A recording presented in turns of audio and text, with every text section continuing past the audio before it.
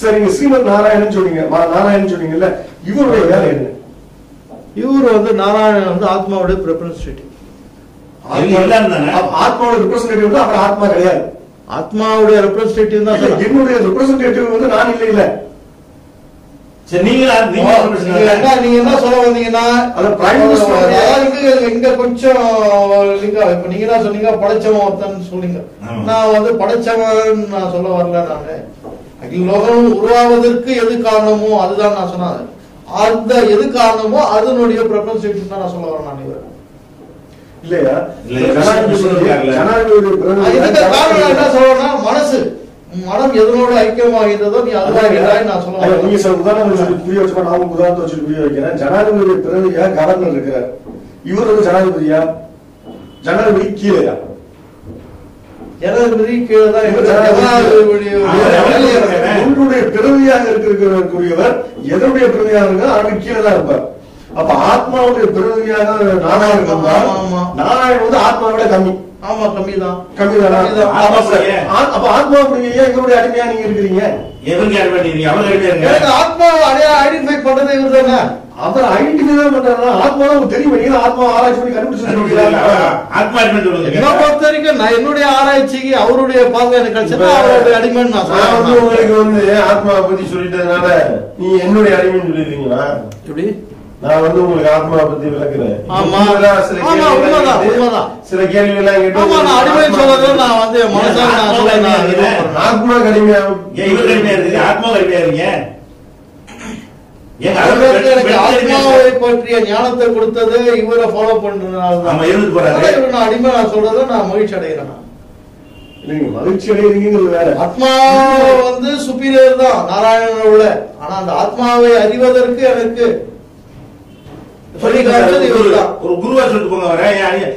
குருவை தான் நான் அடிமை நான் சொல்றேன். இது என்னுடைய தனிப்பட்ட கொள்கை. அது நான் வந்து நாராயணனுடைய அடிமை நான் சொல்றேன். எனக்கு வந்து ஒரு சந்தோஷம். அவருக்கே அடிமையா இருக்கீங்க. அவரு அது என்னோட மனசை திருப்திப்படுத்துதுங்க. அவருக்கு யாராவது நாராயணன் மூலமா கடவுளை ஆத்மாவை தெரிஞ்சுக்கிட்டீங்களே, நாராயணன் உங்களுக்கு நேரடியா சொல்லி கொடுத்தாரா? அப்படி கிடையாது. எல்லாம் மானசீகமான ஒரு இது. நாராயணன் உங்களுக்கு நேரடியா சொல்லி கொடுக்கல. உங்களுக்கு வந்தது வேதங்கள் மூலமாகவும் ரிஷிகள் மூலமாக தான் வந்திருக்குது. அப்ப அவங்க நீங்க அவருடைய நேரடியா சொல்லி அவர் அடிமை சொல்லிருக்கோங்க. நாராயணன் சொன்னதாக அவர் சொல்லி அவர் சொல்லி அவர் சொல்லி அவர் சொல்றாரு. இவரு ஆத்மா உங்களுக்கு எப்படி தெரியாதோ அதே மாதிரி நாராயணன் உங்களுக்கு தெரியாது. நாராயணன் பாத்துருக்கீங்களா? அப்ப அவரும் தெரியாது. அவரை பத்தி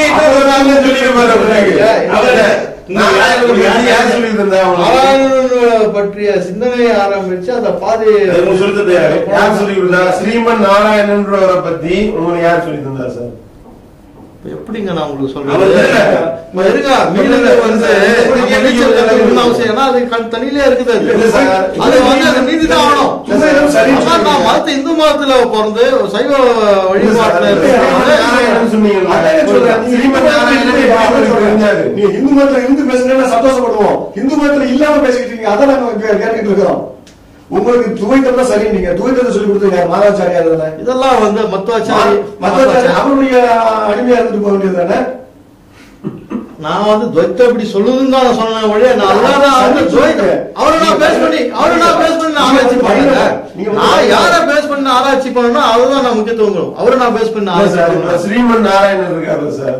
ஆமா, அவரை பேஸ் பண்ணி தான் நான் ஆன்மீக. யாரு உங்களுக்கு சொல்லி தந்தா? நீங்க தான் கண்டுபிடிச்சீங்களா இல்ல ஒரு ஆள் சொல்லி தானே உங்களுக்கு கொடுத்துருப்பாரு? உங்களுக்கு சொல்றது யாரு சொல்லி தந்தது உங்களுக்கு? இதெல்லாம் படிப்படியா வருது. ஆரம்பத்துல நீங்க ஒரு கட்சியில இருக்கீங்க, அதான் கட்சி தலைவர் நீங்க பிடிக்காதான் பண்ணீங்க, இன்னொரு கட்சியில போய் இணையறீங்க, திரும்பி இந்த கட்சியில இருக்கீங்க. ரெண்டு தலைவருமே சேர்ந்தா நம்மளே ஒரு கட்சி ஆரம்பிக்கலாம்னு போறீங்க. எல்லாம் படிப்படியா இப்ப எடுத்தோடனே நீங்க கட்சி ஆரம்பிச்சீங்கன்னா அர்த்தம் கிடையாது. ஒரு கட்சியில இருந்தீங்க, உங்க மனசு ஏத்துக்கல, இன்னொரு கட்சியில போனீங்க, மனசு ஏத்துக்கல, கடைசியா நீங்களே ஒரு கட்சி ஆரம்பிச்சீங்க. இதே மாதிரிதான் நம்ம ஒரு பாதையில போறோம், சரிப்பட்டு வரல, இந்த பாதையில போறோம், சரிப்பட்டு இப்போ வந்து ஸ்ரீமன் நாராயணனுடைய ஆத்மா வந்து உயர்ந்த நிலையில கொண்டு வச்சுட்டீங்க. எல்லாத்துக்கும் அதான் காரணம். அவருடைய பெருமையான ஒரு ஆள் சொல்லி அவருடைய அடிமைங்கிறீங்க. அவருக்கு வந்து அந்த அளவுக்கு குறைபாடு இல்லாத அளவா இருக்காரு. அவருக்கு மனைவி இருக்கா? இருக்காங்க. ஆத்மாவுக்கு மனைவி இருக்கா? ஆத்மாதான் வந்து எப்படி நான் உங்களுக்கு சொல்றது, ஆத்மாவுக்கு புள்ள கிடைக்குமா? அதுதான் நான் சொல்றேன் உங்களுக்கு. இந்த முட்டையும் கோழி நான் உதாரணத்துக்கு சொன்னேன். கோழி முட்டை விடலாம். கோழி வந்து முட்டை இடத்துக்கு முன்னாடி என்னன்னா அந்த ஆத்மா முட்டை கோழி விடணும்.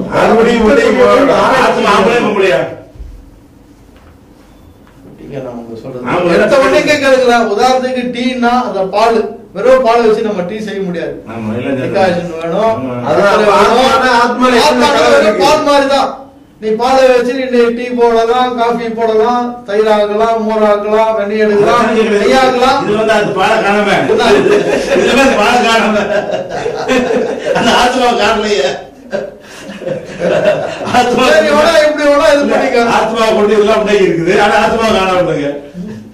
நிறைய முரண்பாடு வச்சு நீங்க சொல்றதுல நிறைய முரண்பாடு இருக்கு. அதே டீயா தான் மாறுது. என்னென்ன டீயா மாறுது, காபியா மாறுது,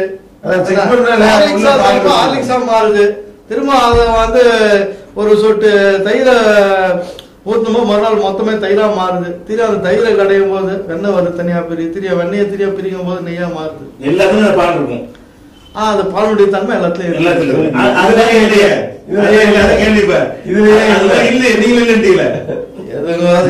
எங்களுடைய இது. நம்ம இந்த மண்ணில போறது, இந்த மண்ணில் தான் நம்ம பேச முடியும். அதுக்கும் மீறி நம்ம போக முடியாது. இப்ப எதுக்கு அறிவு கேட்குது அதை சொல்லிட்டு போயிருவோமே. நான் சொல்றேன் முதல் கோட்பாடு ஆத்மாதான் முதல் கோட்பாடு. அந்த ஆத்மா இதை படைத்தன்னு சொல்லி பாருங்க, குழப்பம் இல்லாம படைத்ததுன்னு நான் சொல்ல முடியாது. லோகங்களும் உருவாவதற்கு காரணம் படைச்சது ஆத்மா நான் சொன்னா அது தவறு. இதனுடைய முதல் கோட்பாடு படி அனைத்து லோகங்களும் உருவாவதற்கு ஆத்மா முழு காரணம். இல்ல நான் ஒன்னு சொல்றேங்க, whole universal is formed by ஆத்மா நான் சொல்றேன். நீங்க என்ன சொல்றீங்க, படைச்சது கிரியேட் நீங்க சொல்ல வரீங்க. நான் ஒண்ணே நீங்க சொல்வது கான்ட்ரோவர்சி இதுதான். என்ன கான்ட்ரோவர்சினா, நாம் எதை சொல்கிறோமோ அது நமக்கு நம்பிக்கை இருக்கணும். எனக்கு நம்பிக்கை இருக்கணும். ஒண்ணு, நம்ம முன்னாடி பேசக்கூடாது. சரியா? இப்ப ஆத்மாங்கிற எடுத்துக்கணும். ஆத்மா தான் அனைத்தையும் படைத்தது. இப்படி சொன்னோம்னா இது சொன்னா ரெண்டு கருத்தா ரெண்டு கருத்து எது சரிங்க இருக்கான்னு கேட்கறேன். ஆத்மா அனைத்தையும் படைத்தன்னு சொல்றோம்ல, இதை படைச்சா நீங்க கேட்கிறீங்க உதாரணமா. ஆமாங்கிறேன். அது ஆத்மாவுடைய தன்மை இருக்கான்னு கேட்டா தேவையில்லை, படைச்சா இருக்குன்னு அவசியம் கிடையாதுன்றேன். தேவையா இருக்கு கணக்கு.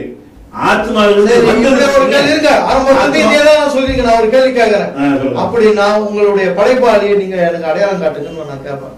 சொல்றீங்க அம்மா சப்பாத்தில பூரி சுடுறாங்க,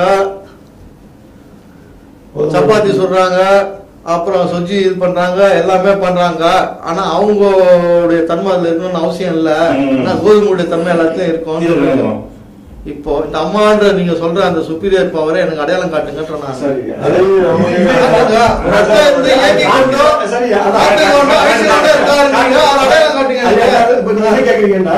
இதை காட்டினாதான் நம்புவீங்க. அப்படி இல்ல, நீங்க தனிப்பட்ட முறையில வந்து அதோட தன்மை இதெல்லாம் கிடையாது. அது உருவாக்குனாலும் அந்த சுப்பீரியர் பவர் அனைத்தையும் உருவாக்குனாலும் அவருடைய தன்மை வந்து எதுலயும் இருக்காது.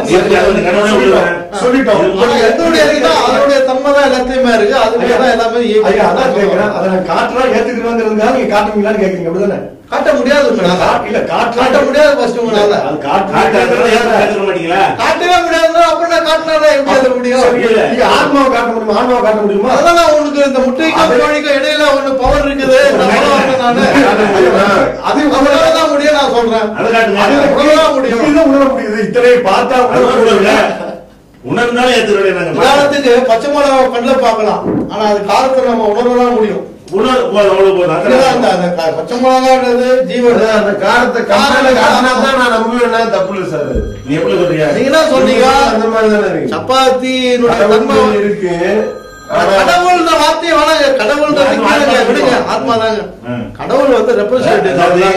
கடவுள்ன்றது நம்ம ஸ்டேஜுக்கே வரல. நான் உங்க ஆத்மாவுடைய தத்துவப்படி ஆத்மாவை வந்து கடவுள்ன்றது மனுஷனுக்கு மேல அரசனுக்கு மேல கடவுள் நடந்தாங்க. மூணாவது கடவுளுக்கு மேல ஒரு பவர் ஆத்மாவை ஆத்மான்னு சொல்லுங்க. அதனால அப்படி கடவுளை வந்து நாங்க நாங்க எங்க இந்து மதத்துல ஆகலாம். எப்படி மனிதன் கடவுள் ஆகலாம்? எப்படி கடவுள் மனசு எதனோட ஐக்கியமாகின்றதோ நீ அதுவாகின்றாய். கடவுளானா கடவுள் தன்மை வந்துடும் உங்களுக்கு. ஆமா வரும், தாராளமா வரும். ஆனா நீங்க வந்து கற்பனையில இருக்கீங்க. கடவுள்னா இப்படி புஷ்னா ஒரு பெரிய ஒரு ரூபம் எடுப்பாரு, 10 கை இருக்கான், இப்படி இருந்தா அப்படியே தங்கமா போட்டு அந்த கற்பனைக்கு நான் ஆளாக முடியாது. மனசு உன் மனம் எதனோட நீ ஐக்கியமாகின்றதோ நீ அதுவாகின்றாய் தான் வேதத்தினுடைய தத்துவமசி. என்ன ஆயிருவீங்க? கடவுளான என்ன ஆயிருவீங்க? என்ன ஆயிருவீங்க? எங்கள்ல இருந்து வித்தியாசம் என்ன ஆயிருவீங்க? நாங்க கடவுள் ஆகாத மனுஷன். கடவுளால இதே உடம்புதான், இதே காலையில எழுந்து போற துயில் உரிக்க செயல்பாடு வித்தியாசம், செயல்பாடு வித்தியாசம். நம்பி அவனும் கிடையாது. ஆனா கடவுள் ஆயிட்டா எல்லாம் வந்து அவன் மனசுக்கு தோணும் நம்மள விட இவர் கொஞ்சம் சிறந்தவர்.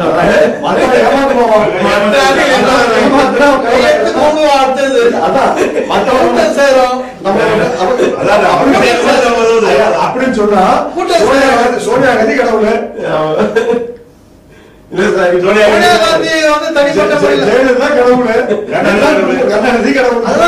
மனுஷனை விட அவங்க உயர்ந்தவங்க அரசு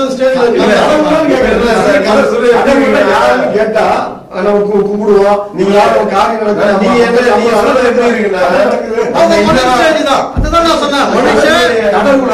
மன்னருக்கு அடுத்த ஸ்டேஜ் கடவுள். கடவுளுக்கும் மனிதனுக்கும் இடைப்பட்ட ஒரு நிலையில அவங்க இருக்காங்கன்னு சொன்னா பொருந்தும். அப்படி சாதாரண ஒரு பாமரனோட ஒப்பிடுறீங்களா? அப்போ கிடையாது, சாதாரண மனிதனை விட சுப்பீரியர் தான். சாதாரண மனிதனை விட அவர் சுப்பீரியர் தான். ஜெயலலிதாவும் சாதாரண மனுஷனோட சுப்பீரியர் தான். அந்த அம்மாவுடைய ஏற்றுதான் ஆகணும். அம்மாவுடைய புருஷனை சுட்டவங்க அந்த அம்மாவும் அழிஞ்சிச்சு. அது எல்லாருக்கும் இறப்பு.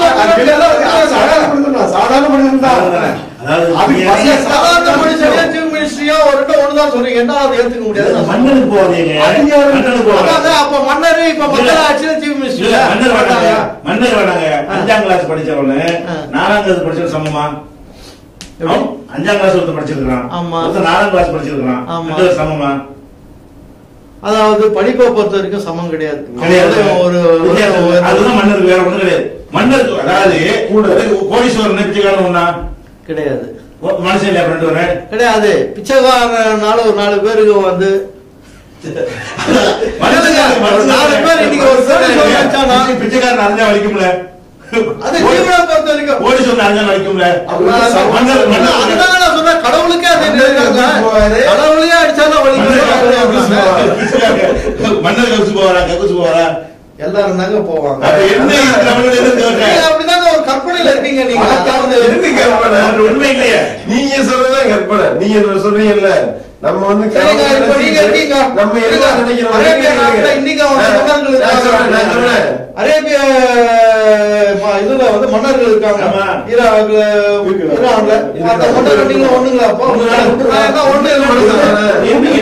கூட இருக்கு என்ன எட்டுக்குள்ள எல்லாம் வந்து இருக்குது. மனிதத்தன்மையில காசு பணம் மனுஷனை தீர்மானிக்கிறதா? காசு பணம் அல்ல மனுஷனை தீர்மானிக்கிறதா? அவங்களுடைய மனசும் உங்களுடைய மனசும் பற்றி இருக்கிறது வெவ்வேறு இதுல பற்றி இருக்குது. இப்ப உங்க மனசு எதுல பற்றி இருக்கிறது?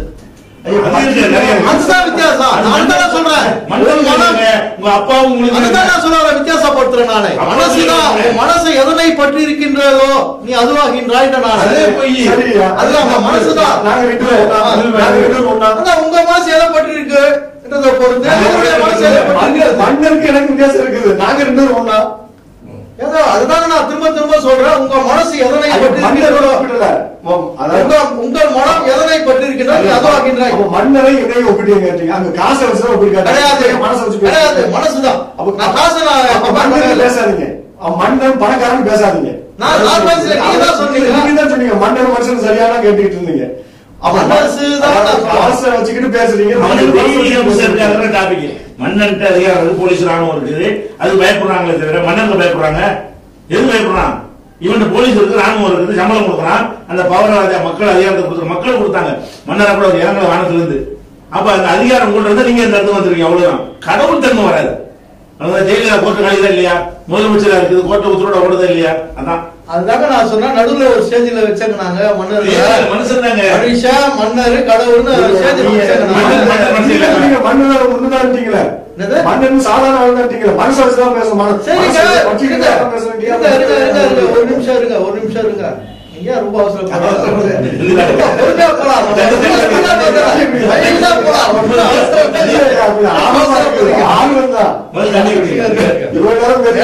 கிட்ட வந்தாச்சு.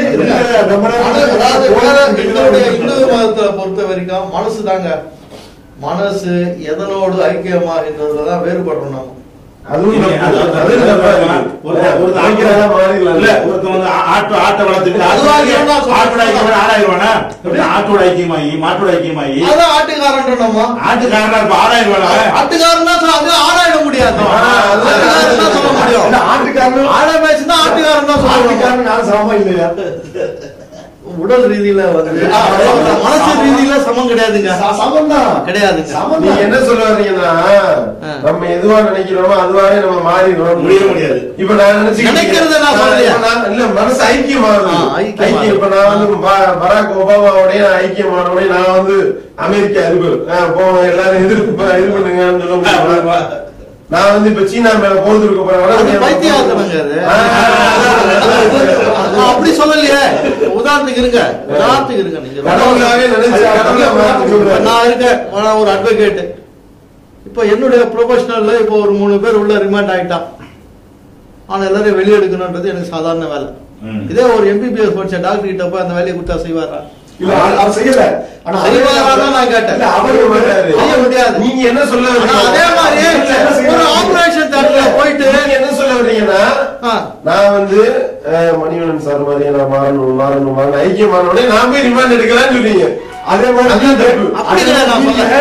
நீங்க எடுத்தவொடனே இப்படி நான் சொல்ல வரல, அப்படி சொல்ல வரல. அது ஆனதுனால இருக்க முடியல, படிச்சா இருக்க முடியும். அதே மாதிரி நீங்களும் ஆபரேஷன் பண்ணவா நான் பண்ணணும் நினைச்சுட்டா பண்ண முடியாது. முடியாதுதான் நான் சொல்றேன். நினைச்சாலும் முடியாது. ஐக்கியம் முடியாது.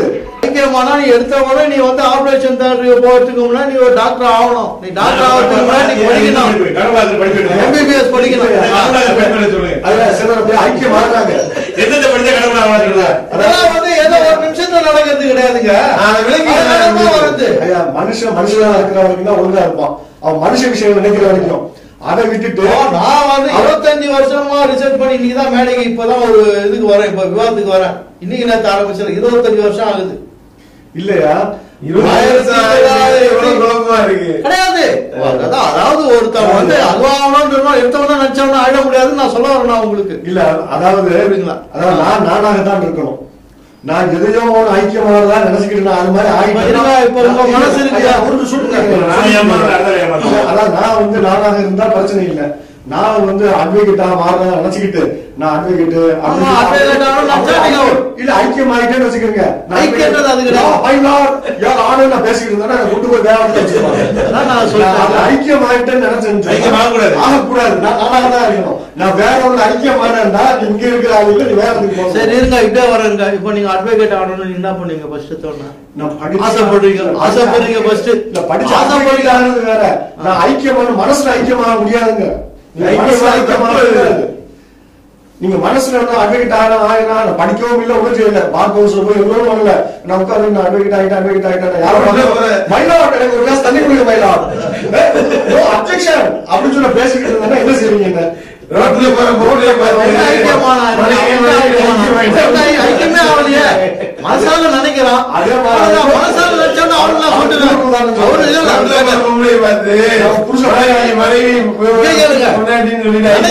நினைக்கிறதுனால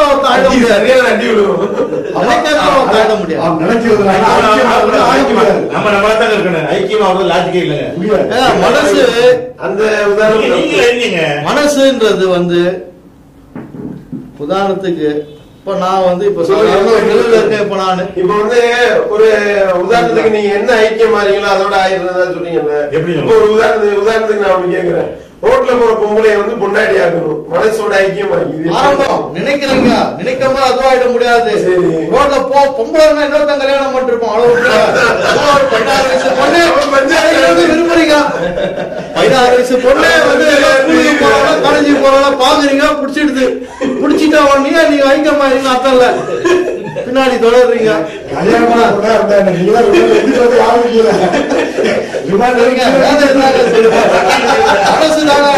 மனசு எதனோட ஐக்கியமா இருக்கு அதுவாகிட்டோம். உங்க கருத்து அதுக்கு நான் என்னுடைய கருத்து குஞ்சாரிகளுடைய கருத்து சொல்லுங்க. அவன் சொல்றான் அப்படி அவன் ஆயிட முடியுமா? அப்படி அப்படி அப்படி மெத்தட் உலகத்துக்கு இருக்குதா? நீங்க தான் சொல்லிக்கிட்டு மெத்தட் தானே தவிர கிடையாதுங்க. நினைக்கிறோம் அதுவும் அப்படி ஆக முடியும். நினைச்சா மனசு ஐக்கியமா இருந்ததுன்னா அதான் ஐக்கியமாக முடியாது. ஐக்கியமா இருந்தா என்ன லூசா தான் நினைச்சு நான் அது மாதிரி ஆகுது. ஓ நீங்க இப்போ இந்த துறையில நீங்க ஒரு கீழே மேல கேமராமேன் செய்யறாரு, நம்ம அவன் மனசான கேமராவா மாறலாமா? இப்போ கேமராமேனுக்கு வந்து அது சம்பந்தமான படிப்பு அவன் படிச்சதுனால அவனால கேமரா இயக்க முடியும். என்னால இப்ப பண்றானா முடியாது. படிப்புதான் மேட்ரு. அதுக்கு டைமிங் தேவை. ஆனா கேமராமேனா ஆக முடியும். ஆனா கேமராமேனா ஃபர்ஸ்ட் அதுகிட்ட நெருங்கணும், அது என்ன எது போகணும் நான் ரீட் பண்ணணும். ரீட் பண்ணது ஒரு 6 மாசம் ஆகும். அது மாதிரி அப்புறம் தான் என்ன படிப்பது? இதுக்கு கேமரா படிப்பு இருக்குது. ஒருத்தர் கடவுளா மாற நினைக்கிறாண்டா என்ன என்ன எது படிக்கணும்? எங்க போய் படிக்கணும்? அதை எல்லாத்தையும் நான் சொல்லிட்டேன். அவ்வளவு சீக்கிரம் ஆட முடியாது. அவ்வளவு சீக்கிரம் ஆட முடியாது. இந்த நேரத்தில் 18 ஸ்டெப்ஸ் இருக்கு. அதுல 5 புலன்களை வந்து அடக்கி அதை வென்று அதுக்கப்புறம் இன்னும் பல ஸ்டேஜஸ் 18 ஸ்டெப்ஸ் சொல்லுங்க. ஆக முடியாது. நீங்க அந்த மாதிரி 18 ஸ்டெப் தாண்டி இருக்கீங்களா? 18 ஸ்டெப்ஸ்ல எத்தனை ஸ்டெப் போயிருக்குன்னு எனக்கு தெரியாது. ஆனா ஓரளவுக்கு வந்து இல்லையா 18 ஸ்டெப்ஸ் என்னன்னு சொல்லுங்க. வந்து ரொம்ப ரொம்ப ரொம்ப ரொம்ப கஷ்டமான ஸ்டெப் வந்து காமத்தை கடப்பதுதான். சரி, அது ஒரு ஸ்டெப். வேற இல்ல இல்ல இப்ப காமத்தை அடக்குவதுதான் கடைசி ஸ்டெப்னு சொன்னா கடவுள் கடைசி ஸ்டெப்னு சொல்ல கஷ்டமான ஸ்டெப். அத காமத்தை அடக்காதவங்க தான் கடவுள் சொல்றீங்களா? அப்ப எப்படி இது காமத்தை அடக்காத மனைவி 2 மனைவி 3 மனைவி வச்சிருக்காங்க கடவுள் இல்லையா? நல்ல கேள்வி, உண்மையான கேள்வி தான். இது விளக்கம் தர கொஞ்சம் பொறுமையா கேட்கணும்.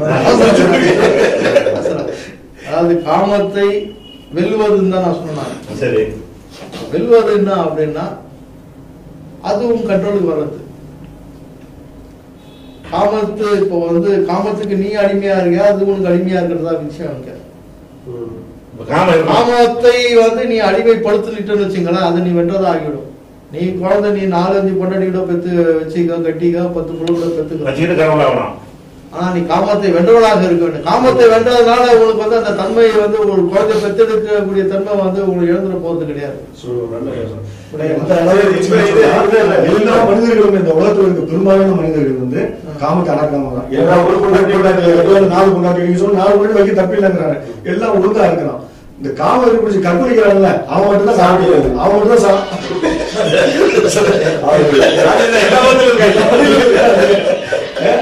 அவனுங்க மட்டும் தான் கடவுள் ஆக முடியாது, மற்றவங்க எல்லாம் கடவுளா இருக்கலாம். அதான் கஷ்டம்.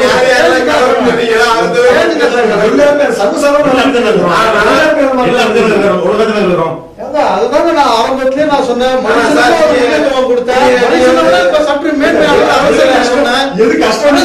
சற்று ஒரு சதவீதம் பேர் தவிர 99% மனைவியோட புருஷனோட ஜாயிண்டா தான் இருக்கிறாங்க. கண்ட்ரோலா தான் இருக்காங்க. காமத்தை வென்றுட்டு அவங்க வந்து காம உணர்வு ஏற்படும் பொழுது கரியாட்டங்கள், அதாவது காம உணர்வு ஏற்படும் பொழுது அவ்வளவுதான். அது வந்து வென்றதா கருத்து, அது எப்படி வென்றதா ஆகிவிடும். அப்படித்தான் போதும் முடியல. வென்றது காமத்தை வென்றவனே ஆகணும். காமத்தை நீங்க கடவுள்னு சொல்லக்கூடியவன் காமத்தை வெல்லவில்லை. அவர் நான் கடவுள் நான் வந்து அதாவது எப்படின்னு அவங்க இருக்கா இல்லையா? அதை சொல்லுங்க. இவரால கண்ட்ரோல் பண்ண முடியாம இவருக்கு வந்து டென்ஷன் ஆகி எழுதியிருப்பாங்க, எழுத்து மூலியமா நீங்க படிச்சது சொல்றீங்க. இதெல்லாம் வந்து ஆன்மீகத்துல வந்து இதெல்லாம் வந்து அதான் ஆன்மீகத்துல அதுதாங்க கற்பனை கதைகள் வந்து நிறைய இருக்குங்க. எங்க மதத்துல கற்பனை கதைகள் மாணவரியா இருக்குது. அதெல்லாம் வந்து நான் இங்க பேச வரேன். இயல்பான விஷயம், மனிதன் வந்து கடவுள் ஆகலாம். எதுவாகவும் பிறப்பதில்லை. சரி, ஓகே. ஒரு ஸ்டெப் காமத்தை இல்ல, காமத்தை அடக்கிறதை கொண்டு குடும்ப வாழ்க்கையில் ஈடுபடக்கூட துரோகம் இல்ல, ஈடுபடலாம். அதாவது வேற என்ன செய்யக்கூடாது? இந்த 18 இருக்கக்கூடாது. ஒரு சாதாரண ஒரு சாதாரண பயத்தன்மையிலிருந்து பயந்தாங்குழியா இருக்கக்கூடாது. ஒரு காமத்துக்கு வரல. காமத்தை அடக்கிறதுக்கு அர்த்தம் வந்து அதாவது மனைவி மக்களோட வாழலாம், தப்பு இல்ல, தவறு கிடையாது. வேற என்ன செஞ்சா தப்பு? காமத்தை அடக்கணும்னு எப்ப சொல்லுவோம்? ஒருத்தன் காமத்தை அடக்கவில்லை எதை வச்சு சொல்லுவீங்க? நீங்க மனைவியோட வாழ்றீங்க, வேற எந்த பொம்பளையும் தப்பு தானே நடக்கல, நீங்க காமத்தை அடக்கிட்டீங்களா இல்லையா? நினைச்ச பொம்பளைலாம் போயிட்டு காமத்தை ஒரு எக்ஸாம் மாதிரிலாம் கிடையாது. நீங்க வந்து எப்போ நீங்க ஒரு எப்படி சொல்றது, அந்த ஸ்டேஜ் இளமை பருவம் வந்துடுச்சு, எப்போ உங்களோட உடம்புல வந்து வீரியம் இறக்குற வரைக்கும் நீங்க போராடி தான் இருக்கணும். 10 வருஷம் அவன் நல்லா கண்ட்ரோலா இருப்பான். 11வது வருஷம் பாத்தீங்கன்னா அவனால முடியாது, தவறுல போய் மாட்டிப்பான். அப்படிதான் ஒரு சாமியாருங்கெல்லாம் இப்ப யாரையில மாட்டுது. இத காமத்தை வெல்வதுன்றது ஏதோ ஒரு எக்ஸாம் எழுதி பாஸ் ஆகிற கதை கிடையாது. இது அனுதினமும் நீ வந்து அதோட கல்யாணம் பண்ணிட்டு காமத்தை வென்றோம்னு சொன்னா அந்த பொம்பளைக்கு காமம் வரணும், அவளுக்கு என்ன செய்ய, அவளுக்கு என்ன செய்யறது? அதுதாங்க நீங்க வந்து இப்ப தேவை ஒரு நம்ம திருப்திப்படுத்திதான் ஆகணும். நீ ஈடுபடுறது தவறு கிடையாது. அதுதான் நீ தோத்துட்டதா அர்த்தம் கிடையாது இல்லையா? புரியுதுங்களா? இப்ப கல்யாணம் பண்ணி நம்ம எல்லாம் சம்சாரியா இருக்கிறோம். ஆமா. இப்ப நம்ம வந்து இதுவே காமத்தை அடக்குறதுன்னு நீங்க சொல்றீங்க.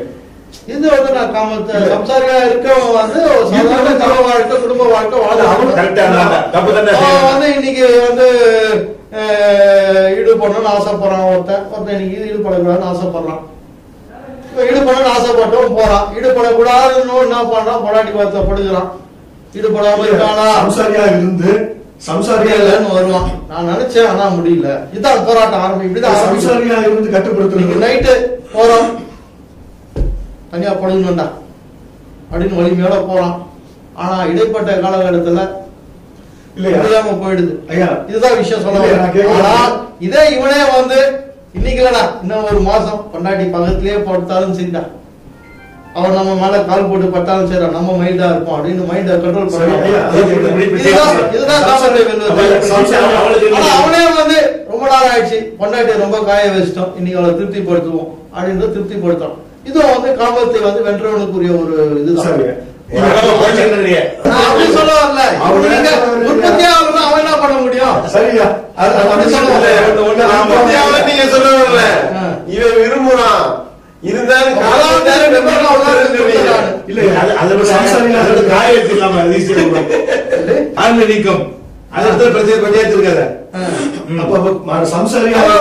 தன்மை வந்து இழந்துடுறான். ஒரு இப்ப எப்படி சொல்றது, வந்து இப்போ முருங்கை மரம்னா முருங்கை மரத்துக்கு வலிமைனால அது முருங்கை காய்ச்சாதான் அது வலிமை. காய்க்காத மரத்தை வந்து வச்சிருக்கணும்னு அவசியம் கிடையாது. ஏதோ இருந்துட்டு போறோம் இருந்துட்டு போற மாதிரி அவன் வந்து ஒரு சாதாரண ஒரு மனுஷனோட அவனை ஒப்பிட முடியாது. சரி, காமத்தை வென்றது வந்து திரும்ப சம்சாரியாக இருக்கக்கூடியவனும் காமத்தை வென்றவனும் இருக்க முடியும். ஆமா. சரி, சம்சாரியா இருந்து காமத்தை வென்றது மேலா அல்லது சம்சாரியா இல்லாமல் துறவியாக இருந்து சன்னியாசியாக இருந்து அவனுக்கு வந்து கூடுதலான சிறப்புடையவன் காமத்தை வென்றது? இவன் தான் கூடுதலான சிறப்புடையவன். இவன் தான் கூடுதலான சன்னியாசியை விட குடும்பஸ்தனா இருந்து காமத்தை வென்றவன் தான் சிறந்தவன்.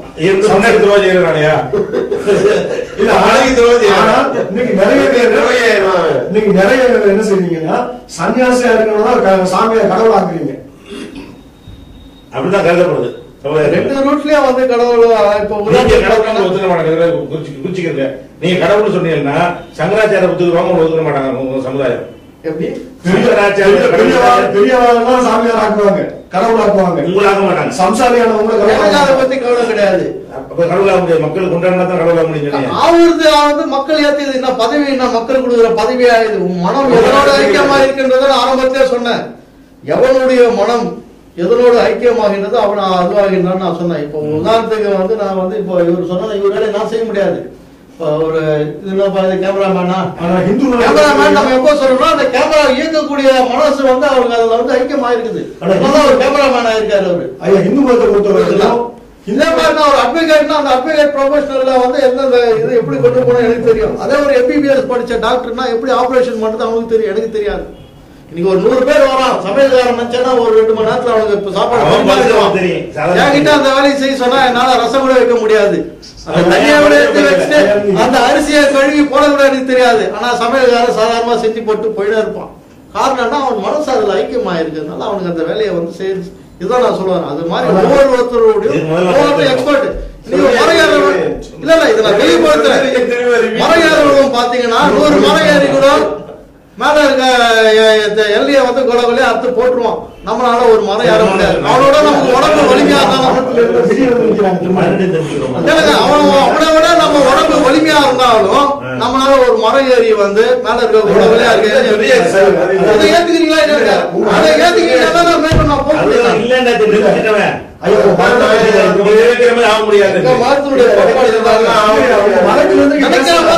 சொல்லலங்க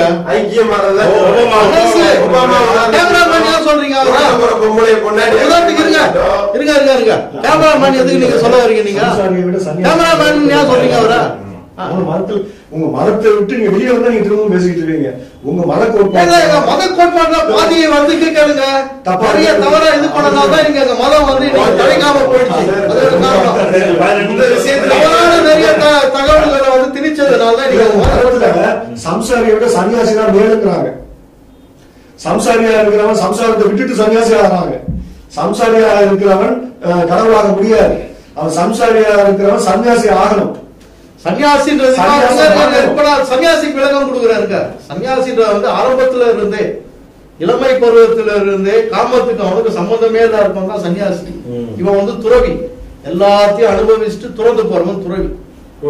இப்பதான் குடும்பஸ்தனா இருந்து இதான் விஷயம். சன்னியாசி வந்து ஆரம்பத்துல இருந்தே வந்து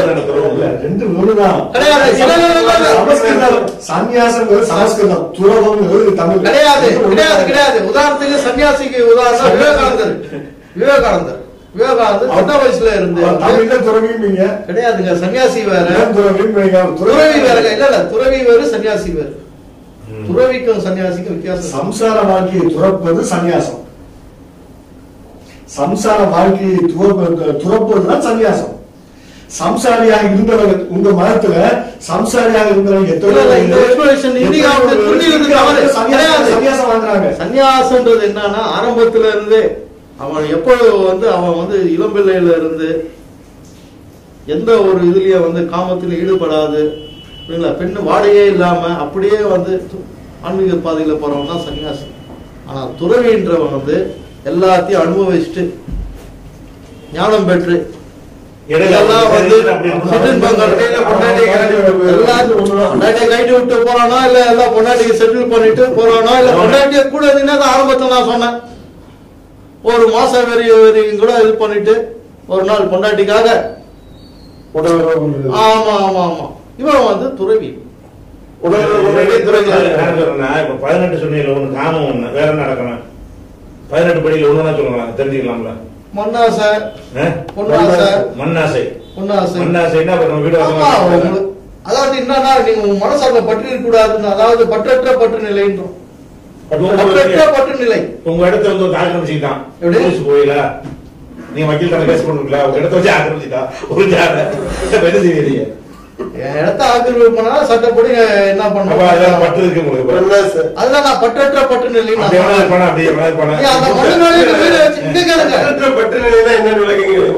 இப்ப அந்த ஒண்ணு மேல உயிரை வச்சிருக்கான்னு நீங்க சொல்ல வந்தீங்க பாத்தீங்களா? அது ஒன்ஸ் ஊழ போயினா இவன் பாத்தீங்கன்னா எனக்கு நிறைய ஞாபகம் இருக்குது. எனக்கு எங்க ஊர்லயே பாத்தீங்கன்னா ஒருத்தர் வந்து வீடு விற்கிறார்.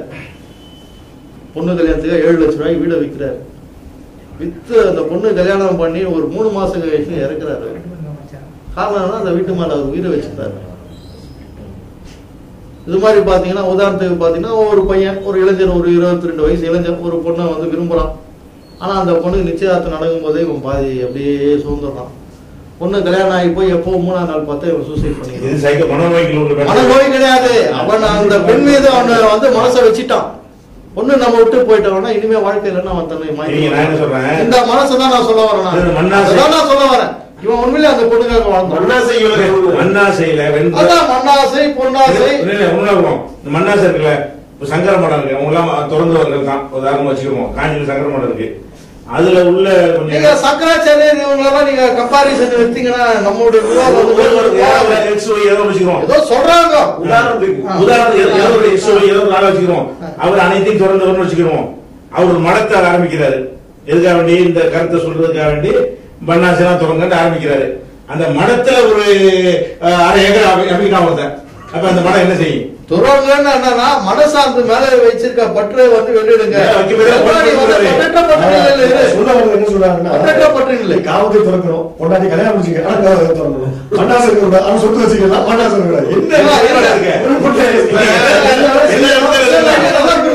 நல்லா புரிஞ்சுக்கணும். நான் என்ன சொன்னேன், இந்த விஷயத்துல பக்கத்துல 1 மாசம் படுத்தாலும் ஆனா அவளுக்காக ஒரு நாள் நீ புணர்தான் வேணும்னு நான் சொல்லுவாங்க. ஆனா அவங்களுக்கு பற்று கிடையாது, இருந்தாலும் அவருடைய தேவைக்காக நீ வந்து பற்று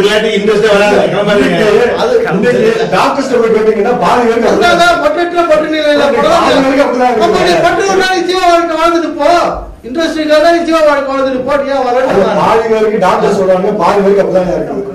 அதனால இந்த நைட்ல டிவில போட்டு இருக்கான், சந்தேகம் கேட்கறதெல்லாம் இப்படிதான் கேட்பான். சரிங்க ஐயா, இப்ப இந்த விவாதம் போயிட்டு இருக்கோம். நான் என்ன சொல்ல வரேன்னா, இப்போ என்ன வந்து மண்ணாசை பெண்ணாசை பொன்னாசை, இந்த பெண்ணாசையில துறவு வந்துருச்சு. 3 வேற 18 என்ன? பயம் இருக்கக்கூடாதுங்க, பயத்தை வெல்ல வேண்டும். பயத்தை வெல்றது சரி. உதாரணத்துக்கு அறியாமை, நல்லா நீ அறிவுபூர்வமா சிந்தனையாளராக இருக்கணும், அறியாமை இல்லாம இருக்கணும். சரி. அதுக்கப்புறம் பாத்தீங்கன்னா உணவுகள் மீது பற்று வைக்கிறது. உணவுகள் மீது உறவினர்கள் பிரியாணி சாப்பிடுறது, நல்ல கறி மீது அது மேல உணவு மீது பற்றுக்கிறத திறந்தாங்க.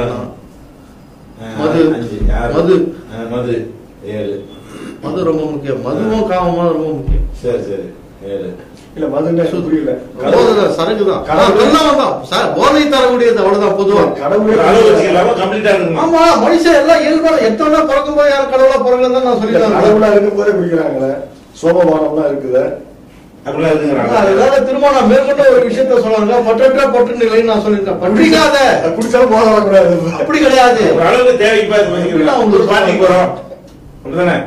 ஒரு பாட்டுல பற்றற்ற பற்று நிலைக்கு நான் தனியா பற்றற்ற பற்று நிலைன்னு தான் நான் சொல்ல வரேன். அதுக்காக வந்து இப்ப நம்ம சாப்பிடாமலே இருக்க முடியாதுன்னு இல்ல, சாப்பிடு. ஆனா அது மேல அப்படியே நாட்டை வச்சு இவர் சொன்னாரு, அப்புறம் எங்க இன்ட்ரெஸ்ட் வர்றது, நல்லா ருசிச்சு சாப்பிட்டா தானே அப்படின்னு சொல்ல வர்றது. நீங்க சாப்பிட குடிக்கலையா? அதாவது ஆரம்பத்துல வந்து நான் குடிச்சவன் தான். இப்ப குடிப்பீங்க?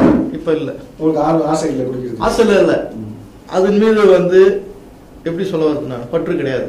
இல்ல எங்களுக்கு குடிக்கவே மாட்டோம், அது இயல்பான விஷயம். நினைச்சாலே விருப்பம் இல்ல, அது இயல்பான விஷயம். இப்போ ஒரு சிலருக்கு பாத்தீங்கன்னா இயல்பாவே வந்து பிடிக்காது. இல்ல இது நீங்க வந்து நல்லா விரும்பி சாப்பிடுறது என்ன சாப்பிடுவீங்க? இப்ப சொல்லுங்க உதாரணத்துக்கு. நாங்க எதாவது நான்வெஜ் சாப்பிடுவீங்க, நல்லா மட்டன் சாப்பிடுவீங்க. நான்வெஜ் சாப்பிட வெஜ் விரும்பி சாப்பிடுவோம். அதான் சொல்ல வரேன் நான். இயல்பாவே ஒரு சிலர் சிகரெட் பிடிக்கவே பிடிக்காது, அதுக்காக அவன் வந்து சாப்பிடுறது இல்லையா, சாப்பிடணும் விருப்பம் சாப்பிடணும் அப்படிங்கிறாங்க. அது மேல உயிரை வச்சுன்னு எனக்கு அது இல்லன்னா இல்லப்பான்ற சூழ்நிலைக்கு உருவாக்காதுன்னு சொல்ல வரல. குடிக்க அதாவது குடிக்காம இல்லன்னா என்னால இருக்க முடியாது. பாத்தீங்கன்னா குடிகாரன பாத்தீங்கன்னா குடிக்காம அவனால இருக்க முடியாது, அந்த மாதிரி நிலையை தான் நான் சொல்ல வரேன் நான். ஒரு சிலர் பாத்தீங்கன்னா ஜென்யூனா இன்னைக்கு கேஷுவலா குடிப்பான், மத்தவங்களுக்காக சரி அவன் கடவுள் ஆகலாம். இது கடவுளாத்து ஒரு தன்மை போதாதுங்கன்னு சொல்ல வரணும். அவன் கடவுளாத்துக்கு சான்ஸ் இருக்கு. அவங்களுடைய மனசு வந்து வலிமையா இருக்கிறதுனால அவன் வந்து அவன் மனதை பக்குவப்படுத்தி குடிக்காம இருக்கிறது மேல குடிக்காம இருந்தாலும் அவன் கடவுள் ஆயிட முடியாது. அதனால ஒருத்த பொண்ணை தொடாம இருந்தாலும் அவன் கடவுள் ஆயிட முடியாது. இல்ல குடிக்காம இருக்கிறவங்க கடவுளாகிறதுக்கு அதிக வாய்ப்பு இருக்குதா? இல்ல ஒரு தடவை 2 தடவை குடிக்கிறவங்க கடவுளாகிறதுக்கு வாய்ப்பு அதிகம் இருக்குதா? நல்லா குடிச்சிட்டு குடியினுடைய தன்மையை அறிஞ்சு இதோடைய இது இவ்வளவு தாண்டா அப்படி விட்டு போறதான் உயர்ந்தவன். குடிக்காம இருக்கவனோட அப்ப காமிச்சுட்டு அது வேணான்னு விட்டு போறாம அவன் வந்து இவனோட அவன் உயர்ந்தவன். காமத்துக்கு அப்படிதான் நல்லா எல்லாத்தையும் அநியாயம் பண்ணிட்டு அப்புறம் நீ ஏன் சொல்றீங்க? இது இயல்பான ஒரு விஷயம். இயல்பான ஒரு விஷயம் தானே இது. போயிடலாம். நிறைய விஷயத்துக்கு முரணாக சொல்லுங்க. இந்த அறிவு சொல்லுங்கல்ல, இது என்னுடைய தாட்ஸ். நான் வந்து இந்து மதத்தை தான் சொல்லணும் சொல்றேன். நல்ல அறிவு எல்லாம் சொன்னீங்கல்ல, எந்த மனுஷனாவது ஃபுல் அறிவுபூர்வமா இருக்க முடியும்? அறியாமை தான் சொன்னேன். அறியாமை இல்லாமல் இருக்கு. அறிவுபூர்வமா இருக்கு. நீங்க அறிவானாதான் அறியாமை உங்களுக்கு அதிகம் இருக்கா? மருத்துவம் சம்பந்தமாக அறியாமை தான். அப்ப நீ கடவுளாக முடியாது. மருத்துவத்தை பத்தி நான் சொல்றேன். அறியாமை எல்லாத்துக்கும் எல்லாத்துலயும் இல்ல. நான் வந்து ஆன்மீகம் சம்பந்தப்பட்டதை பத்தி நான் பேசுறேன். நான் வந்து இது ஒரு ஸ்கில்ல பத்தி நான் பேசுறேன். நான் சரி, எதை பத்தி அறியாம இருக்கணும்? அறியாம அறியாமையில யாரு இருக்கணும்? ஆன்மீக சம்பந்தமான விஷயத்தை பத்தி நான் சொன்னேன். இல்ல, ஆன்மீக சம்பந்தமா அறியாம எதுக்கு தெரியல. நீங்க ஒரு ஆன்மீகர், அவர் ஒரு ஆன்மீகர், எதுல எதை அறிஞ்சிருக்கானே? நீங்க சொல்ற அறியாமையா? இன்னொருத்தர் வேற மாதிரி சொல்றாரு. மூணுலயே 3 கடவுள் இல்லங்கிறீங்க. சம்பந்தமான ஒரு அறிவு வந்து இல்லாத பொழுது அவருக்கு அறியாமை இல்லாத மனிதனே கிடையாது. அதுதாங்க நான் சொல்ல வரேன்.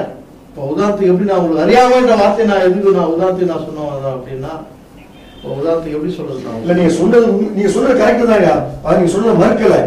அறியாமை ஒருவனுக்கு இருந்தா அவன் கடவுளாக முடியாது. ஏன்னா கடவுளுக்கு அறியாமை இருக்க முடியாது. ஆனா மனுஷனுக்கு எல்லாருக்கும் அறியாமை இருக்கும். ஆனா மனுஷன் கடவுளாக முடியாது. இதான் நாங்க சொல்ல வரோம்.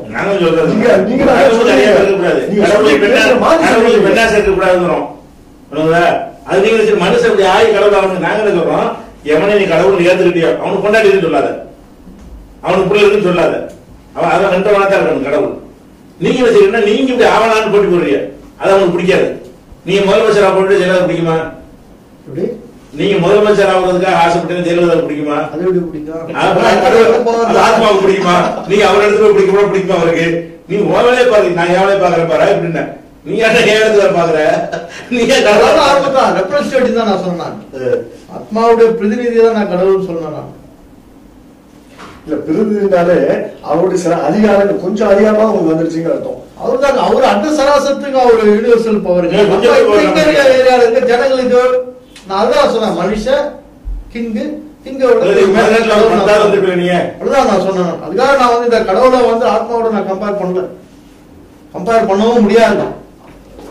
அது பவர் வேற. அது ஆத்மாவோட பவருக்கு எந்த சம்பந்தமே கிடையாது. இந்த ஒரு தூசிக்கு சமான கடவுளே ஆத்மாவோட கம்பேர் பண்ணும்போது கடவுளே ஒரு தூசின்னு சொன்னா கூட நான் பொருந்தணும். இல்ல, அப்ப எதுக்கு கடவுளை வணங்கணும்? கடவுளை வணங்கணும்னா நம்முடைய தேவைகளை அவங்களால பூர்த்தி செய்ய முடியும். ஒரு உதாரணத்துக்கு இருங்க, நீங்க இருங்க ஜெயலலிதா வணங்குறோம், இன்னைக்கு நல்லா இருக்கான். ஒரு காலத்துல வறுமையில இருந்தான், போடா கவுன்சிலர் ஆடா போடான்றாங்க. அவனால ஆக்க முடியும், எம்எல்ஏ ஆக்க முடியும். ஜெயலலிதா நினைச்சாங்க மினிஸ்டர் ஆக்க முடியும். என்ன தாக்குறாரு? என்னது கடவுளை வணங்குனா? கடவுளை உங்களுக்கு என்ன ஆகிட்டாரு? ஜனாதிபதி ஆகினாரா, கவுன்சிலர் ஆகினாரா? கடவுளை வணங்குனா நம்ம அறிவுபூர்வமா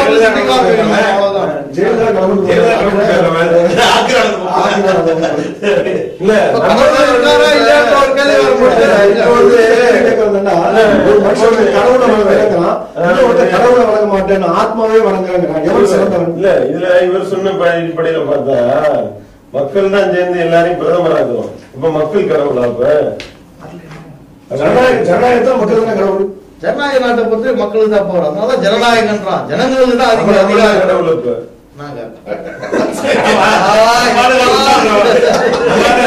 கோழி முட்டமா சுத்தி சுத்தி கவுன்சிலர் ஆக்கினாலே கடவுள்னா, பிரதமர் ஆக்கினாலே கேட்டாரு. ஜெயலலிதா அப்படின்னாரு, நம்ம ஏன் வணங்கணும்னு கேட்டாரு. ஜெயலலிதா நம்ம ஏன் வணங்கணும்னு கேட்டாரு.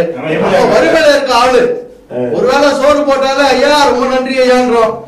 கவுன்சிலர் ஆகிற தகுதியா அந்த அம்மாவுக்கு இருக்குது, எம்எல்ஏ ஆகிற உரிமை.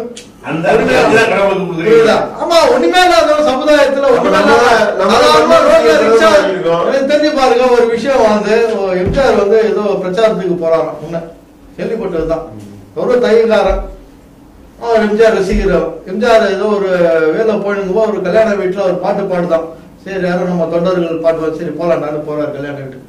போன உடனே என்ன ஆயிடுச்சுன்னா, அதுல ஒருத்தர் வந்து திடீர்னு ஒரு மாலை போட்டானா.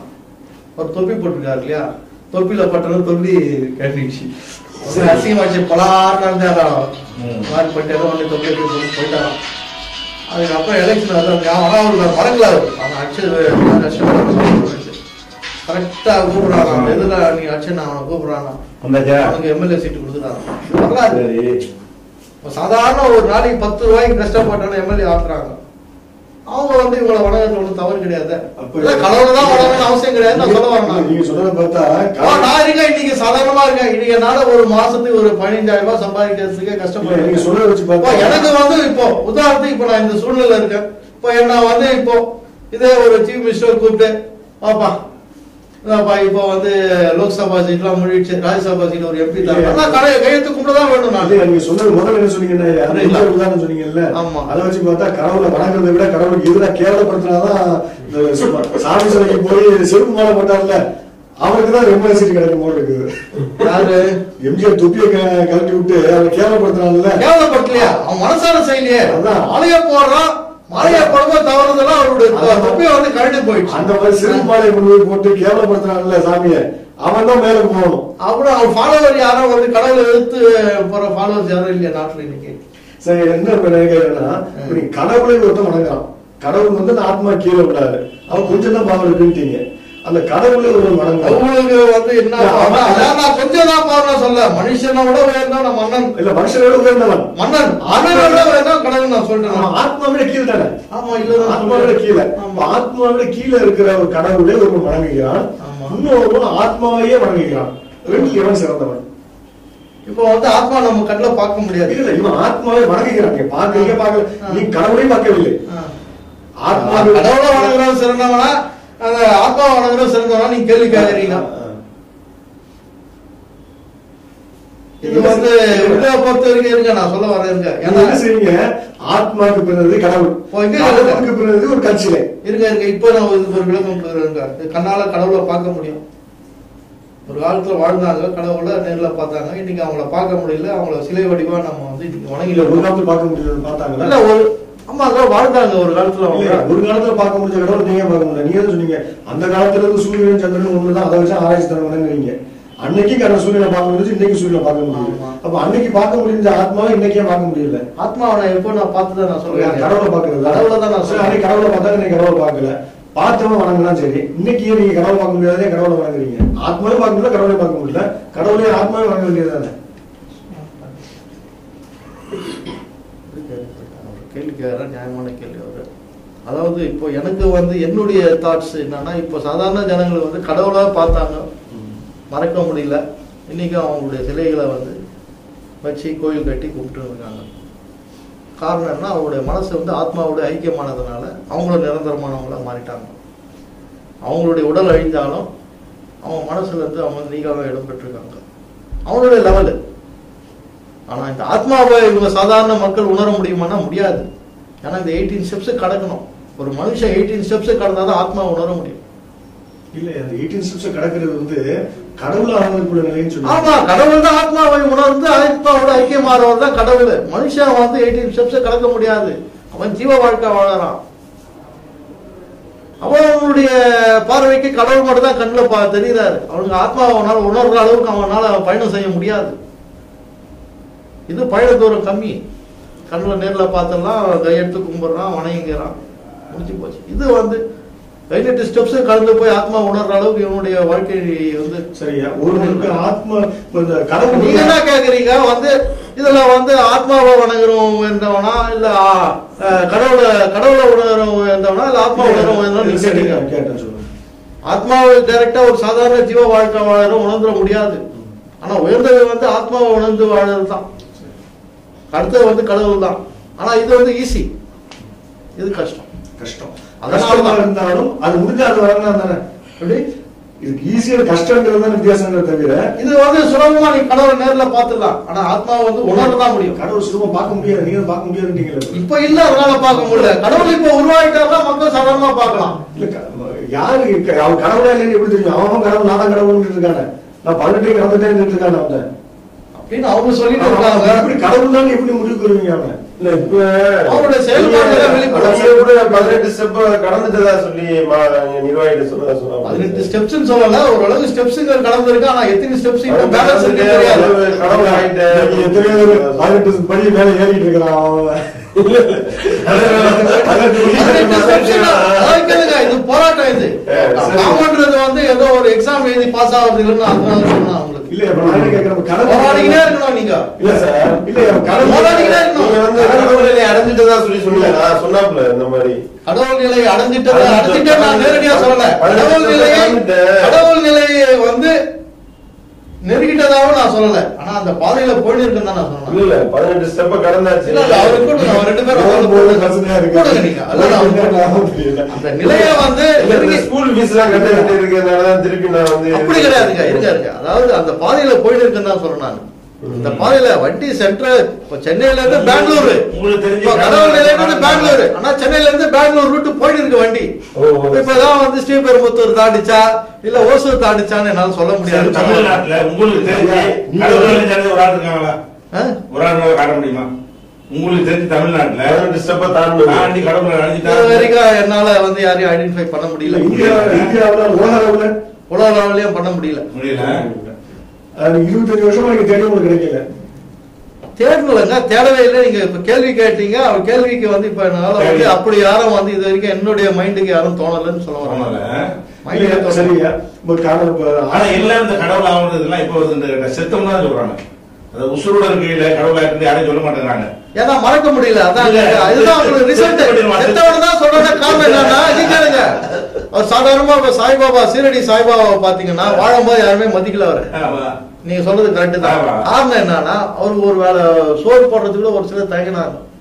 வீட்டுல உட்காந்தா கூட அடிச்சு தோட்டினாங்க அவர். ஆனா அவர் இறந்து அப்புறம் தான் படிப்படியா தான் அவர் வணக்கம். காரணம்னா அவருடைய மனசு பாத்தீங்கன்னா உசுரோட இருக்கிறப்பதான் சோறு இல்லையா அவருக்கு. அதாங்க வாழும்போது அவருடைய மனசு எதை பற்றி இருந்தது அப்படின்னா சாதாரண ஜீவ வாழ்க்கை வாழ நம்ம பற்றி இருக்கிறதெல்லாம் அவர் எதுவுமே பற்றி இல்லை. அவர் ஆத்மாவை பற்றி இருந்தார். சரி ஐயா, இன்னொரு சாய்பாபா இருந்தாரு உயிரோட இருக்கும்போது மக்கள் வணங்குறாங்க. அவரு வந்து அவருடைய இப்ப பாத்தீங்கன்னா காணாம போயிட்டாரு. அப்ப வந்து மெஜாரிட்டியா இருந்தாரு. ஆனா இன்னைக்கு பாத்தீங்கன்னா காணாம இருக்காங்க. அவரோட ஃபாலோவர்ஸ் வணங்கி இருப்பாங்க. இன்னும் ஒரு 200 வருஷம் கழிச்சு பாருங்க இன்னும் கம்மியா கடவுள் இல்லைன்னு அவரு கடவுளா ஏத்துக்க முடியாது. ஆனா சாய்பாபா ஏத்துக்கலாம். 25 வருஷமா இல்ல. சாய்பாபாவை ஏத்துக்கலாம். சாய்பாபாவை ஏத்துக்கலாம். சீரடி சாய்பாபா கடவுளா ஏத்துக்கலாம்.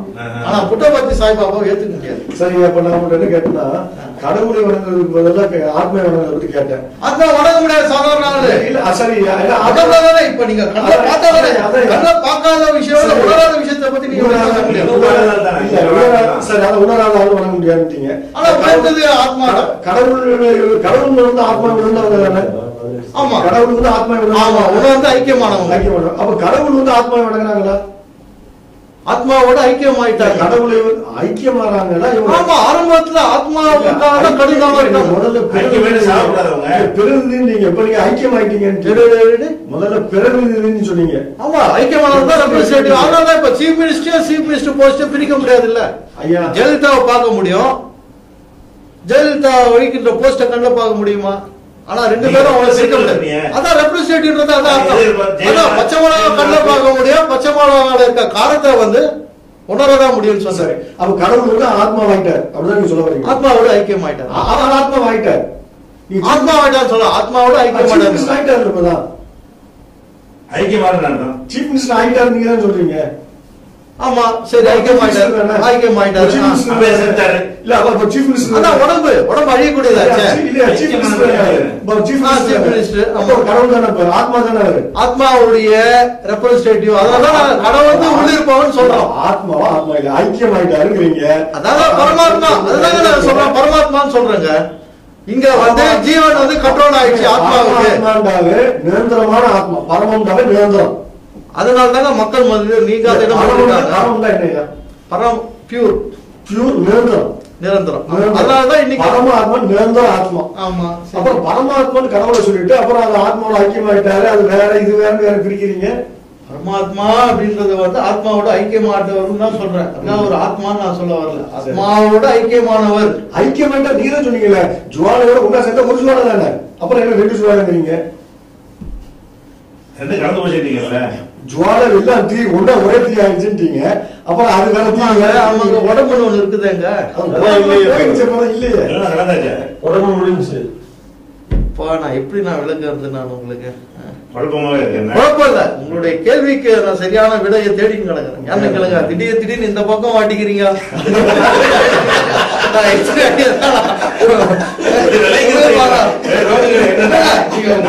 வந்துட்டீங்க வந்துட்டீங்க. இப்ப வந்து அவர் என்ன ஒரு 5 நிமிஷத்துக்கு முன்னாடி ஒரு கேள்வி கேட்டாரு. அந்த கேள்வி வணங்குறது உயர்ந்ததா, ஆத்மாவை டைரக்டா வணங்குறது உயர்ந்ததான்னு கேட்டாரு. அருமையான கேள்வி. இல்ல அதான் கேள்வி.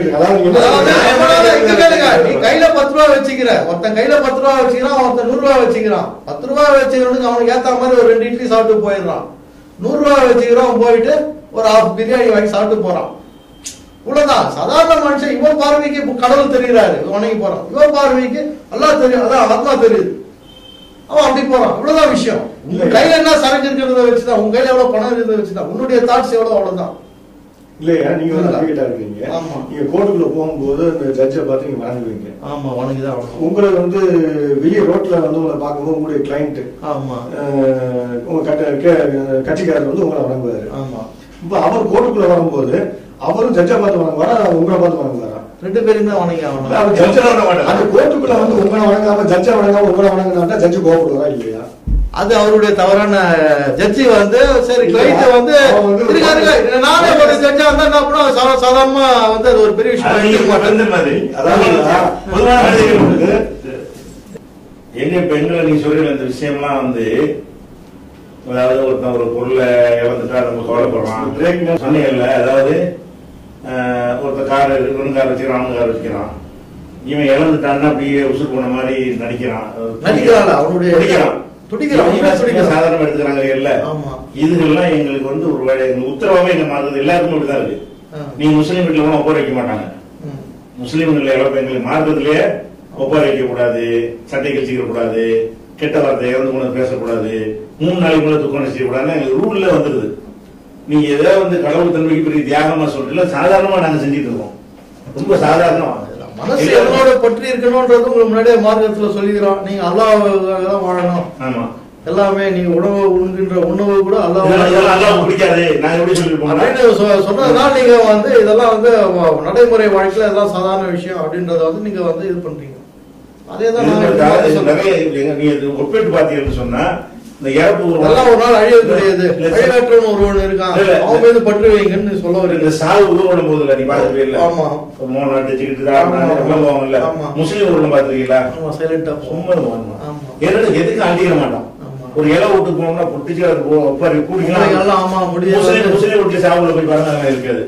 அது இயற்கையாவே என்ன செய்யலாம், அவங்க வந்து மனம் லைட்டா எடுத்துக்கணும். எதா இருந்தாலும் இருந்தாலும் வந்து அது கஷ்டம் தான். திடீர்னு புள்ள இந்த மாதிரி வெயில் காலத்துல அங்க குளத்திலயும் குட்டிலும் போய் குளிக்க போறானுவ, கால் சேதத்துல மாட்டிக்குது, இழுக்க முடியல. மிஞ்சி போனா தண்ணில எவ்வளவு இருந்தா ஒருத்தர் முடிச்சு நிற்க முடியும்? இழுத்துன்னு போயிடுச்சுன்னா 2 நிமிஷம் தான், அதுல உயிர் தெரிஞ்சிடும். அப்புறம் தேடி பார்ப்பாங்க, சாயங்கால நேரத்துல தான் பையன் இங்கதாங்க குளிச்சாங்கன்னு சொன்னாங்கன்னு. அப்புறம் போட்டு அலசுவாங்க, பார்த்தா போடி மட்டும் வெளியே வரும். இயல்பான விஷயம். முறவோன்னு அழுவா பெத்தவோ, ஏன்னா அவன் மனசு அவன் குழந்தை மேல பற்றி இருக்குது. ஆனா இதே உண்மையான கண்ட்ரோல் பண்ணணும்.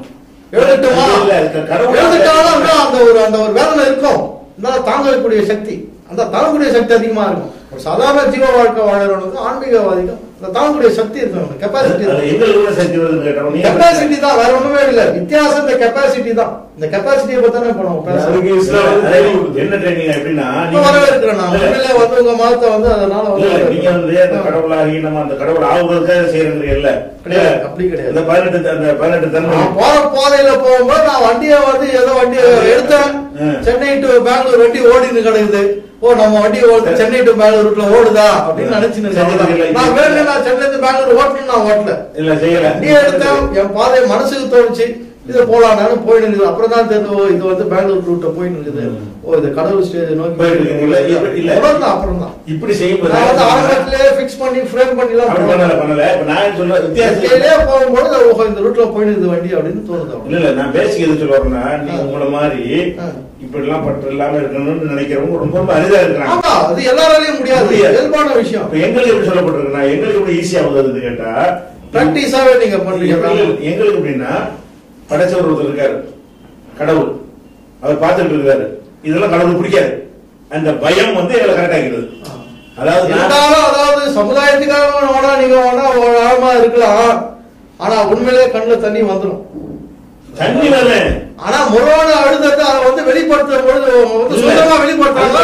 உங்களுடைய வந்து நீங்க கூடாதுன்ற ஒரு அந்த உங்களுடைய மத கோட்பாடு உங்களை தடுக்குது. அவ்வளவுதான் விஷயம். ஆனா எங்க மத கோட்பாடு நல்லா உங்களுக்கு என்ன தோல்ல நல்லா உப்பாரி வச்சு அழுன்னு சொல்லுது. நாங்க அழுகுறோம். நீங்க என்ன செஞ்சீங்கன்னா உப்பாரி வச்சு ரொம்ப கஷ்டப்படுவான், இவன் ரொம்ப சாதாரணமா எடுத்துருவான். நீங்க இல்ல ஆன்மீகவாதிக்கு சாதாரண ஆளுக்கு வித்தியாசத்தை சொல்றேன். மத கோட்பாடு சாத்தியம் ஆன்மீகம் வந்து உங்களை மாதிரி சில பேர் உள்ளது இல்ல. எல்லாருமே வந்து அதை ஒரு பெருசா எடுத்துக்க மாட்டீங்கன்னு சொன்னீங்கன்னா அதை நான் ஏத்துக்க முடியாது. மத கோட்பாடு வந்து என்னன்னா எங்க மதத்துல அழுகலாம் இப்படி வேணா உங்களுக்கு சொல்லலாம், அல்லாஹ் இட்டு போயிட்டாருன்னு சொல்லி வேணா நீங்க உங்களை சமாதானப்படுத்திக்கலாம். அப்படி வேணா உங்களை சமாதானப்படுத்திக்கலாம். நீங்க சமாதானப்படுத்துறது அப்படி சொல்லவே உங்களுக்கு கட்டல. அதனாலதான் நீங்க சமாதானம் ஆவறீங்க சொல்றீங்க. நாங்க சமாதானம் அல்லாஹ் எடுத்துட்டு போயிட்டாரு, பாடல் எடுத்து போயிட்டாருன்னா நீங்க சமாதானம் ஆயிருங்க. அவ்வளவுதான். அப்புறம் மொத்தமா பட்டன்ற நிலையை நீங்க இது பண்றீங்க. ஆன்மீகம் என்பது அனைவருக்கும் உங்க மதத்துல அந்த ஆன்மீக சம்பந்தம் கலக்கலாம் நான் சொல்லல, இருக்குது. ஸ்டைல் வேற, எங்க ஸ்டைல் வேறன்னு சொல்ல வரேன். சிலருக்கு கிடைக்குது. நீங்க என்ன செய்றீங்க, கர்ம மார்க்கம் பக்தி மார்க்கம் ரெண்டா பிரிக்கிறீங்க. ஆனா இங்க நாங்க அப்படி செய்யல. ஆன்மீக மார்க்கம் பக்தி மார்க்கம் சொல்றீங்கல்ல, இங்க எல்லாருக்குமே கொண்டு போறீங்க. உங்களுடைய கோட்பாடு பார்த்தா ஒரு ஆன்மீகவாதி குரு, உங்க குரு சல்லல்லாஹுடைய இத வந்து நீங்க வந்து மெயின்டைன் பண்றீங்க. அவர் சொன்னதை நீங்க பின்பற்றுறீங்க. இந்த ரோட்ல தானே போறோம்னா இந்த ரோட்ல தான் போறீங்க. நீங்க பக்கத்துல ஒரு ரோடு போதும், அதை பத்தி கூட திரும்பி பார்க்க மாட்டேன்றீங்க. எங்கத்துல அப்படி கிடையாது. நாங்க ரிசர்ச் பண்றதுனால சரி அதையும் பார்த்துருவோம் இதையும் பார்க்கணும்னு போறோம். உங்களுக்கு ஒரே ஒரு ஆள் தான் சல்லல்லாஹுக்கு அப்புறம் உங்களுக்கு வேற யாரும் ஃபாலோவர் உங்களுக்கு கிடையாது. எங்களுக்கு அப்படி கிடையாது. இந்த பக்கம் முருகர் ஒரு பக்கம், இந்த பக்கம் நாராயணன், ஒவ்வொருத்தர் ஒரு ரூட். என்னுடைய ஃபாலோவர்ஸும் வருவோம். உதாரணத்துக்கு 18 கடவுள் தன்மை அடைவதற்கு 18 தன்மைகள் வேணுங்க. நான் உங்களுக்கு எக்ஸ்ட்ரா ஒன்று சொல்றேன், சேர்த்துக்கிறேன். 19 தன்மை உங்களுக்கு வேணும். நீங்க அவார்டா இருந்தால்தான் கடவுள் ஆக முடியும். கிடையாது. அவார்டுக்கு அவார்டுல யாருமே கடவுள் ஆக முடியாது. ஏன் காரணம், அவங்க வந்து வீரம் வந்து அவங்ககிட்ட கம்மி, எல்லாத்தையும் பயப்படுவாங்க அவங்க. அந்த ஒரு காரணத்தால தான் நீங்க பாத்தீங்கன்னா கடவுள் லிஸ்ட பாத்தீங்கன்னு வச்சுங்களேன், அதெல்லாம் வந்து சத்திரிய வம்சத்துல தான் வந்திருப்போம். இந்து மதத்துல கடவுள் எல்லாருமே பாத்தீங்கன்னா சத்திரிய வம்சத்துல தான் வருவான். பிராமணர்ல யாருமே கடவுள் ஆனது கிடையாது. காரணம் என்ன, அதுல அவங்க வீக்னஸ் பருக்கும். வீரம் கிடையாது. சத்திரியர்கள் கடவுளா இருக்கிறது ஊர்காவலுக்கு தான். ஊர்காவல் ராமர் சத்திரியருங்க, கிருஷ்ணர் சத்திரியருங்க, இவெல்லாம் வாரியர்ஸுங்க. பிராமணர் யாரும் வாரியர்ஸ் கிடையாது. பிராமணர்கள் வந்து இன்னைக்கு இல்ல குருவா இருப்பாங்க. ஆனா இது சம்மதமா. ஆனா அவங்கள கடவுளாவதுக்கான வாய்ப்பு வராத காரணம் என்னன்னா அவங்க வந்து இதுல வீக். எதுக்கத்தாலும் அவங்களாம் கத்தி எடுத்து வெளியே வந்து சண்டை செய்ய சொல்லுவாங்க. இந்த ஒரு பிராமணியாவது உடம்பு நம்மளை விட ஜெயஜாட்டிக்கா இருக்கும், ஜிம்மு கூட போவாங்க. ஆனால் ஒருத்தன் ஒரு தப்பு பண்றானா எடுத்து கேள்வி கேட்க மாட்டான். சைலண்டா போய் ஸ்டேஷன்ல போய் போன் போடுவான், இல்ல அதிகாரிக்கு போன் போட்டு போயிட்டு. சொல்றீங்க இல்ல இல்ல பிராக்டிகலா நீங்க என்ன சொல்றீங்க, அவாது அப்படின்னு சொன்னீங்கல்ல, அதுக்கு விளக்கம் தரணும். அது கூட என்னன்னு கேட்டா, அவர் கடவுளாக உள்ளவர். ராமர் இருக்காரு, ஏற்கனவே கடவுள் கிடையாது. பிறக்கும் போது யாரும் கடவுளாக பிறப்பது கிடையாது. அவதாரம் தான். கிடையாதுங்க. பிறக்கும் போது அவர் கடவுளா பிறக்கலங்க. விஷ்ணு இல்ல, விஷ்ணுடைய தசாவதாரத்துல ராமர் அவதாரம். அவதாரம் அவர் கடவுள் வந்து இந்த பூமியில வர்றாரு. வரும்போது இதெல்லாம் தவறு. என்ன இதுல வர்றாருன்னா அவர் சத்திரியரா வர்றாரு. அவர் மச்சமாகவும் வருவார், ஒரு சத்திரியர். நீங்க எப்படி சொல்றீங்க, ஜாதி இல்ல, அவர் கடவுள், அவருக்கு ஜாதி கிடையாது. சரிங்க, இப்ப என் விளக்கத்தை கேளுங்க. நீங்க எப்படி சொல்றீங்க, சத்திரியரா பிறந்தாரு கடவுள், சத்திரியரா பிறந்தாரு, அது தவறு. அப்படி கிடையாது. சத்திரியன் வயிற்றுல பிறக்கிறாரு ஒருத்தர், அவரு இளம் வயதிலேயே அவர் வந்து ஆன்மீக சம்பந்தப்பட்ட பயிற்சியில ஈடுபடுறாரு. ஒவ்வொரு ஸ்டெப்ஸா கடந்து கடைசியில கடவுள் ஆகுறாருன்றதான் கரெக்ட். ஆனால் முன்னாடியே ஏன் வந்து இந்து மதத்துல சொல்றாங்கன்னா, இந்த ஜாதகம் இருக்கு பாத்தீங்களா, ஜாதக கணிப்புல சொல்லிடலாம் இவன் இன்னார் இது மாதிரி ஆவான், ப்ராபபிலிட்டிஸ் அதிகம். உதாரணத்துக்கு எனக்கு குரு வலிமையா இருக்குது, குரு வலிமையா இருந்தா ஞானம் கிடைக்கும், ஞானம் கிடைச்சுன்னா ஆன்மீகத்துல டெவலப். ஆமா, அந்த பிறந்த நேரத்தை வச்சு இன்னைக்கு இந்த இந்து மதத்துல இருக்க ஒரு பெரிய ஒரு பிளஸ் எதுலன்னா இதுதான். நாராயணனுக்கு ஜாதகம் அவங்களுக்கு ஜாதகம் வந்து இப்போ வந்து ட்ரேஸ் ஓவர் பண்ணாலும் கிடைக்க முடியுது எல்லாத்துக்கும். ஆனால் இப்ப சொல்றதை கேளுங்க, ஒவ்வொருத்தருடைய ஜாதகத்துல யார் எப்படி வருவான்றது கணிக்க முடியுது. அவ்வளவுதான். ஆத்மாவுக்கு ஜாதகம் இருக்குதா? ஏங்க மனுஷன் இப்ப அறிவுபூர்வமா சிந்தனை பண்ண ஆரம்பத்துல அதான் சொன்னேன். ஃபர்ஸ்ட் பேசுறதுக்கு கூட தெரியாம ஒரு கத்தின்னு கண்டான் ஒரு காலகட்டத்துல. அதுக்கப்புறம் தான் சொல் வடிவம் கொடுத்து அதுக்கு ஒரு ஒரு இப்படி பேசினா இதுக்கு அர்த்தம்னு வரான், புரியுங்களா? அப்புறம் தான் ஒவ்வொரு வடிவம் கொடுத்து ஒரு மொழி உருவாகி பல லட்சம் ஆண்டுகள் ஆகிருக்குங்க. இதை பரிணாம வளர்ச்சி அடைஞ்சு அதுக்கப்புறம் தாங்க சிந்திக்க ஆரம்பிக்கிறான். ஒவ்வொரு ஸ்டேஜா மனுஷன் மிருகமா வாழ்ந்திருக்கான், புலன்களுக்காக வாழ்ந்திருக்கான். அதுக்கப்புறம் தான் புலன்களை கட்டுப்படுத்த ஆரம்பிச்சான். அப்புறம் தான் ஸ்டேஜ் ஆகி கடவுள் நிலையை எப்படி அடையுதுன்ற ரூட்டை கண்டுபிடிச்சான். எவ்வளவு கண்டுபிடிச்சான் ஆரம்பத்துல ஆதிநாராயணன் இந்து மதத்தை பொறுத்த வரைக்கும். அதுக்கப்புறம் அவருடைய ஃபாலோவர்ஸ் தெரியாத இது பண்ணிச்சு. உதாரணத்துக்கு பாத்தீங்கன்னா மஸ்லின் துணின்னு ஒண்ணு சொல்லியிருந்தாங்க, தீப்பெட்டி இல்லையே அதை வந்து அடைச்சிடலாம் அப்படின்ட்டு. ஆனா இன்னைக்கு அதோட ஃபார்முலா இருக்குதா இல்ல. ஆனா ஒரு காலத்துல இருந்தது அப்படி ஒரு துணி இருந்தது. ஆனா இன்னைக்கு இருக்குதானா இல்ல. அந்த பஞ்சு இன்னைக்கு இருக்குதானா இல்ல. ஆனா ஒரு காலத்துல இருந்தது. இதே ஃபார்முலா தான் நான் கடவுளுக்கும் சொல்றேன். ஒரு காலத்துல கடவுள் உருவானாங்க, வாழ்ந்தாங்க. ஆனா அந்த ஃபார்முலா இன்னைக்கு கிடைக்கல. எவ்வளவு பேர் ட்ரை பண்றான் கடவுள் ஆவறதுக்கு முடியல. உதாரணத்துக்கு நித்யானந்தா கூட எவ்வளவு ட்ரை பண்ணா கூட. ஆனா இப்போ ரீசெண்டா போய் ஆன்மா இது காமத்தை கிடையாது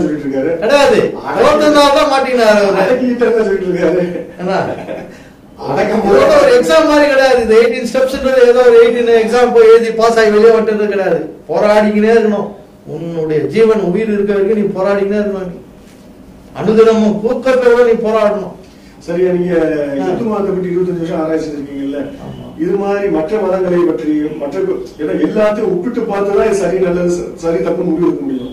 மற்ற மதங்களை பத்தி நீங்க ஆராய்ச்சி மற்ற மதத்தை பத்தினா இந்து மதம் ஆத்மாவை அடிப்படையாக கொண்டது, கிறிஸ்துவ மதம் வந்து இயேசுவை அடிப்படையாக கொண்டது. ஆராய்ச்சி செஞ்சுக்கிறேன். இயேசுவை அடிப்படையாக கொண்டது. அதே மாதிரி புத்த மதம் பாத்தீங்கன்னா புத்தரை அடிப்படையாக கொண்டது. சீக்கிய மதம் பாத்தீங்கன்னா குருநானக்கு அடிப்படையாக கொண்டது. ஜெயின மதம் வந்து மகாவீரர் அடிப்படையாக கொண்டது. இஸ்லாம் மதம் வந்து அல்லாஹ்வை அடிப்படையாக கொண்டது. நீங்க அல்லாஹ்வுக்கு முக்கியத்துவம் கொடுப்பீங்களா அல்ல அல்லாஹ்வை ஐடென்டிஃபை பண்ண ஸல்லல்லாஹுவுக்கு முக்கியத்துவம் கொடுப்பீங்க? நீங்க அல்லாஹ்வுக்கு தான் முக்கியத்துவம் கொடுப்பீங்க. இந்து மதத்தை அல்லாஹ் எங்களுக்கு காட்டி தந்த முகமது கூட வணங்க மாட்டோம். அதான் நீங்க என்ன செய்றீங்க? ஆத்மாவை காட்டி தந்த நாராயணன் அதான் நீங்க வெறும் அவர் காட்டி தான் கொடுத்தாரு. இதே அவரோட ஸல்லல்லாஹு ஆத்மாவோட அல்லாஹ்வோட ஐக்கியமாகி இருந்தால் அவரு முடியாதுட்டாரு. நான் என்னால முடியும் நாங்க சொல்றோம். அவரு முடியாதுட்டாரு. அவ்வளவுதான் விஷயம். அவரால முடியாதுட்டாரு, நாங்க முடியும்னு சொல்ல வரோம். முடியும்னு சொன்னதுனாலதான் ஒரு இத்தனை கேள்வி கேட்க பதில் சொல்ல முடியாது. நீங்க பேசிட்டு கூட சொன்னீங்க. அதான் நான் உதாரணத்துக்கு சொன்னேன். கேள்விக்கு ஆஃப் இருக்கும் போது கூட சொன்னீங்க, நீங்க சில கேள்வி எல்லாம் கேட்டீங்க பதில் சொல்ல முடியல. இது கூட நாங்க ஆய்வு செய்ய வேண்டியிருக்கேன். இது வந்து நான் ஆராய்ச்சி பண்ணல. நான் ஒரு சாதாரண ஒரு கனிமத்துல இருந்து ஏன் உற்பத்தி ஆகணும் ஒரு கேள்வி கேட்டார். இது கனிமங்க அப்படின்னு சொன்னேன். இதோட நிலைப்பாடு இதோட தன்மை இன்னும் டீப்பா போகும்போது எனக்கு ஒரு போதுமான ரிசல்ட் எனக்கு கிடைக்கும். இஸ்லாத்தை பொறுத்த வரைக்கும் என்ன பொறுத்த வரைக்கும் அந்த whole universal is formed by நான் சொல்றேன். ஆத்மான்னு சொல்றேன். அந்த ஆத்மாவை தான் நீங்க அல்லாஹ்னு சொல்லிருக்கீங்க நான் சொல்ல வரேன். அவ்வளவுதான். நாங்க சொல்ற ஆத்மாவை தான் நீங்க அல்லாஹ்னு சொல்றீங்க. ஆனா அல்லாஹ்வுக்கு நீங்க என்ன டிஃபினிஷன் கொடுக்குறீங்க? அவரு ஒரு இடத்துல இருக்காருன்னு நீங்க சொல்றீங்க. ஆனா நான் வந்து எல்லா இடத்துலயும் அவர் நிறைஞ்சிருக்காருன்னு நான் சொல்றேன். என்னுடைய definition. If there is something, there is ஆத்மா நான் சொல்றேன். ஆனா நீங்க என்ன சொல்றீங்க? அல்லாஹ் எல்லா இடத்துலயும் இல்ல, ஒரு இடத்துல அவர் தனிப்பட்ட இடத்துல அவர் இருக்காரு நீங்க சொல்றீங்க. அதுபோல படைச்சாருன்னா நீங்க வந்து அவர்ல இருந்து வந்தது. ஆமா, அவர்ல இருந்து வந்ததுன்னு நான் சொல்றேன். நீங்க தனியா படைச்சாருன்னு சொல்ல வரீங்க. அதான் விஷயம். அதை நீங்க வேறுபட்டு இருக்கீங்க. இறைவனுக்கு அல்லாஹ்வுக்கு வந்து கடவுள் மனைவி மக்கள் இல்லைங்கிறோம். நீங்க ஆத்மாவுக்கு அது இல்லைங்கிறீங்க. ஆத்மா தானே எல்லாமே வியாபித்து ஆத்மாக்கு ஆத்மா முன்னாடி இருக்காங்க. ஆத்மான்றது ஒரு மனைவி மக்கள்னா குடும்பம் குழந்தைன்னு ஆச்சுன்னா அது வந்து ஆத்மா வந்து ஜீவ ஸ்டேஜுக்கு வந்துடுது. கிடையாது ஒத்து இருக்கும். ஆமா, அதே மாதிரி ஆத்மாவுக்கு தூக்கம் இல்லைங்கிறோம். நாங்க அல்லாஹ்வுக்கு தூக்கம் இல்லைங்கிறோம். நீங்களும் ஆத்மாவுக்கு தூக்கம் இல்லைங்கிறீங்க. ஆத்மா இயங்கிக் கொண்டே 24 மணி இயங்கிக் கொண்டு இருக்கின்றது. ஆமா, அதனால அல்லாஹ்வுக்கு அழிவு இல்லைங்கிறோம். நீங்களும் அல்லாஹ்வுக்கு அழிவு ஆத்மாவுக்கு அழிவு இல்லை. ஆமா, சொல்ல வரோம். ஆமா, இன்னொரு வித்தியாசம் அவங்க மாறுபடுறாங்க. திருப்பி உருவாங்க.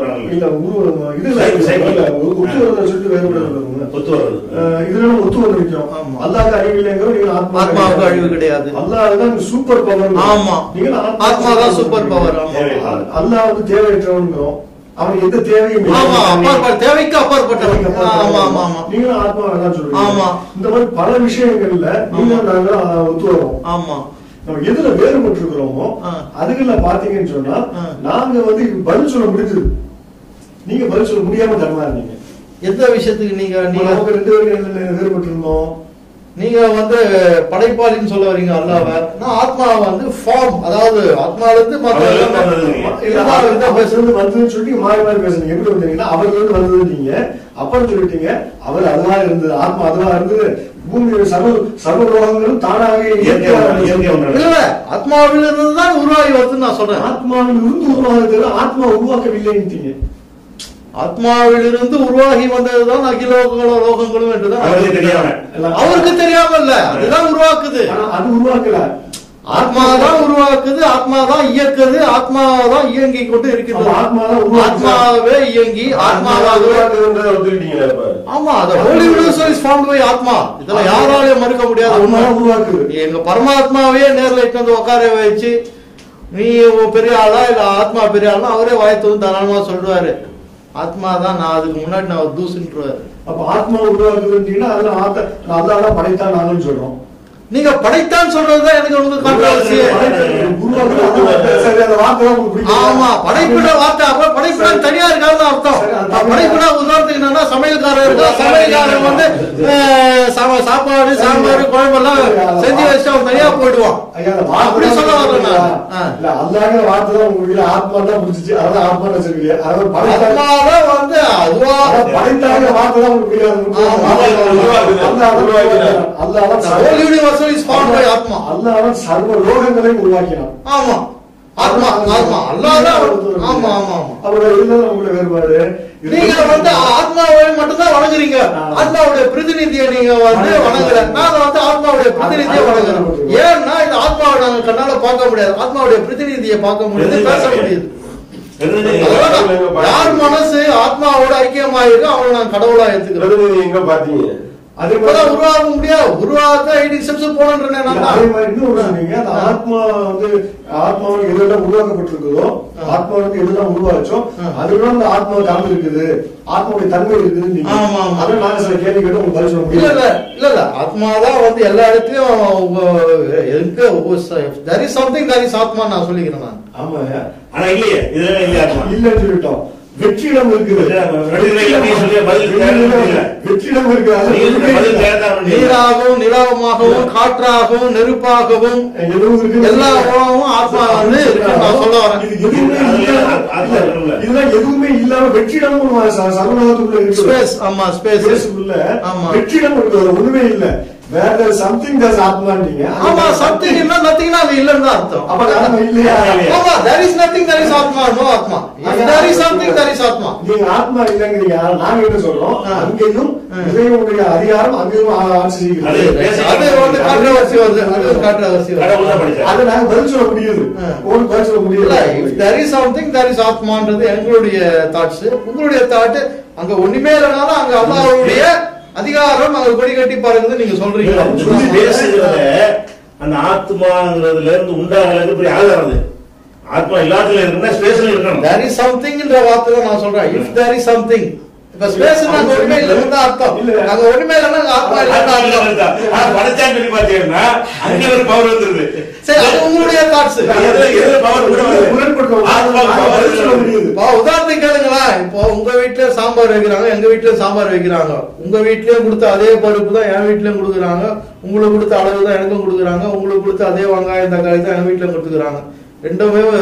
ஆனா பாத்தீங்கன்னா உங்க சாம்பார் என் சாம்பாருக்கு வித்தியாசப்படும் டேஸ்ட். இதே மாதிரி தான், அது ஒரே பொருள் தான். உங்க தாட்ஸ் கொஞ்சம் வித்தியாசப்படுது, என் தாட்ஸ் கொஞ்சம் வித்தியாசப்படுது. நான் சொல்ற ஆத்மாதான் நீங்க அல்லாஹ்னு சொல்றீங்க, நீங்க சொல்ற அல்லாஹ் தான் ஆத்மான்னு சொல்றேன். ஆனா உங்களுடைய தாட்ஸ் வரும்போது உங்களுக்கு கொஞ்சம் காரம் கொஞ்சம் புளிப்பு அதிகமா இருக்குது, எந்த கொஞ்சம் இது கொஞ்சம் மாறுபடுது. அவ்வளவுதான் விஷயம். சாம்பார் வந்து நம்ம செய்யறது உதாரணத்துக்கு சொன்னேன், நம்ம செய்யல. உதாரணத்துக்கு சொன்னேன் நானு. உங்களுடைய பார்வைக்கும் என்னுடைய பார்வைக்கும் சற்று வித்தியாசப்படுதுன்னு சொல்ல வரேன். ஆத்மாங்கிறது தான் உயர்ந்ததுன்னு உணர்ந்து நிற்கும். அதுல எந்த மாற்று கருத்தும் கிடையாது. இதுக்காக நான் எவ்வளவு சேலஞ்ச் பண்ண நம்மளும் ஒத்துக்கிட்டேன். எது நமக்குள்ள வேறுபாடு வருதுன்னா, ஆத்மா எப்படிப்பட்டதாக இருக்குதுன்னு ஒரு பண்புகளை சொல்ல மாட்டீங்களா, ஆத்மாவுடைய தன்மைகளை சொல்ல மாட்டீங்களா, அங்கதான் உங்களுக்கு எனக்கு வேறுபாடு வருது. அந்த வேறுபாடு வரக்கூடிய இடத்த பாத்தீங்கன்னா நாங்க வந்து எங்களுடைய நிலையை விளக்குறோம், இணை கேள்வியெல்லாம் பதில் சொல்றோம். ஆனா நீங்க பதில் சொல்ல முடியல. எல்லா இடத்திலும் எங்க நீங்க கேள்வி கேட்டீங்க, அது நான் பதில் சொல்லிட்டேன், நீங்க அதை வந்து மறுக்கிறீங்கன்னு சொல்லுங்க. அதாவது இங்க ஏதாவது இருந்தால் அது ஆத்மா இருக்கு, ஆத்மா அது இருக்குன்னு இருக்கானே இல்லன்ட்டீங்க. இல்லன்னு நான் சொல்லலையே. அப்புறமா தான் முதல்ல இல்லன்னீங்க, அப்புறமா இருக்குன்னா மைக்ல ஆத்மா இருக்குங்க நான். ஆனா நீங்க அதுக்கு அர்த்தம் அப்படி இருக்குன்னா மைக் வந்து இன்னொரு மைக் உருவாக்க வேண்டியதான். நீங்க கேள்வி கேட்டீங்க, இது கனிமங்க, ஜீவனும் உயிரும் சேர்ற இடத்துல வந்து அதே மாதிரி அது உருவாக்கும் அப்படின்னு நான் சொன்னேன். சூரியன் ஆத்மா இருக்காங்க இல்லன்ட்டீங்க. ஏன்னா அங்க ஜீவன் கிடையாது, கிடையாது. ஜீவன் வந்து வேணுங்க, ஒரு ஜீவன் இருக்கணும். அது ஒரு ஜீவன் வந்து நான் கேட்கல, ஆத்மா இருக்கான்னு உங்களை கேட்டேன். ஆத்மா சூரிய சந்திரன்ல ஆத்மா இருக்கான்னு கேட்டேன், நீங்க இல்லன்ட்டீங்க. மனத்துல ஆத்மா இருக்காங்க, அது இல்லன்னீங்க. இல்ல இல்ல இல்ல எல்லாத்துலயும் இருக்குது. இப்ப நான் நல்லா கிளீனா சொல்றேன் கேளுங்க. நீங்க வந்து எப்படி புரிஞ்சுக்கிறீங்கன்னு தெரியல. இப்ப நான் என்ன எனக்கு ஏதாவது நான் என்கிட்ட இருக்கிறத நான் சொல்றேன், நீங்க அது எப்படி புரிஞ்சுக்கிறீங்களோ அது என்னால வந்து இது பண்ண இப்படிதான் புரிஞ்சுக்கணும் நான் உங்களை கட்டாயப்படுத்த முடியாது, இப்படி புரிஞ்சுக்க கூடாதுன்னு நான் சொல்ல முடியாது. ஆத்மான்றது வந்து வெறும் நிலைப்பாடு தான். ஆனா ஆத்மாவும் ஜீவனை கலக்கும் பொழுதுதான் உங்களுக்கு அங்க வந்து ஒரு உயிர், புதிய ஒரு உயிர் ஜனிக்கும். இது வந்து செப்பரேட்டா இருக்குது, ஒரு கடினமா இருக்குது. இல்லையா, அதுவும் பிரச்சனை இல்லையா?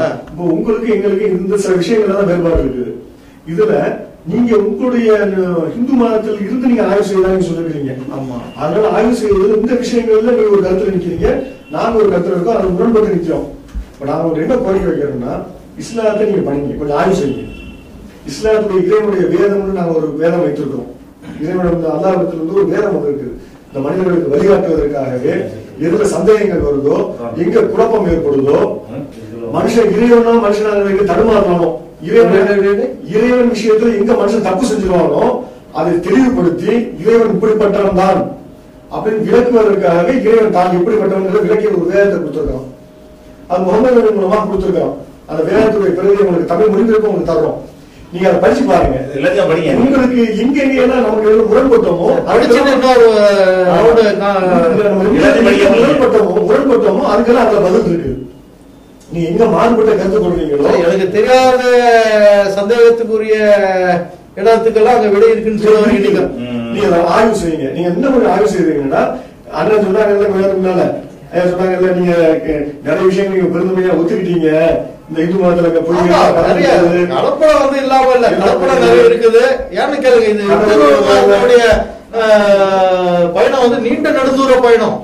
உங்க மதம் பாத்தீங்கன்னா 1500 வருஷத்துக்கு அப்புறம் தான். இப்ப மிஞ்சி போனா உங்களுக்கு பண்ணது 1500 வருஷம் தான் ஆகுது உங்க மதம் வந்து தோன்றி.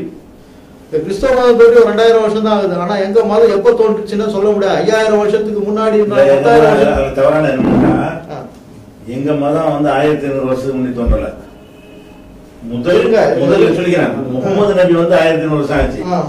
முகமது நபி இதை தோற்றுவிக்கல, அதுக்கு முன்னாடி இருந்து இருக்குது.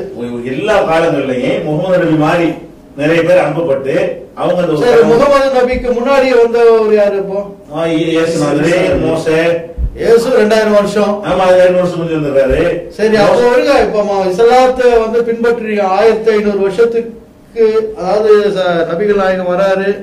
அவர் ஒரு காலகட்டத்துல வந்து அல்லாஹ்வை உணர்றாரு. அதுக்கப்புறம் அவர் ப்ரீச்சிங் பண்றாரு. அதுக்கப்புறம் ஃபாலோவர்ஸ் வராங்க. இந்த ஃபாலோவர்ஸ் இருக்காங்க பத்தியா, இவங்களுடைய மூதாதையர்கள் அவங்க யாரை ஃபாலோ பண்ணாங்கன்னு கேள்வி இருந்து, அவங்க எப்படி எந்த மாதிரி வகையான அவங்க வந்து மசூதி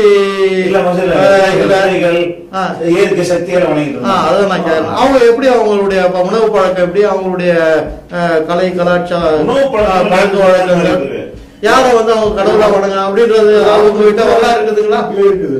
அவங்களுடைய மூதாதையர்கள் தான்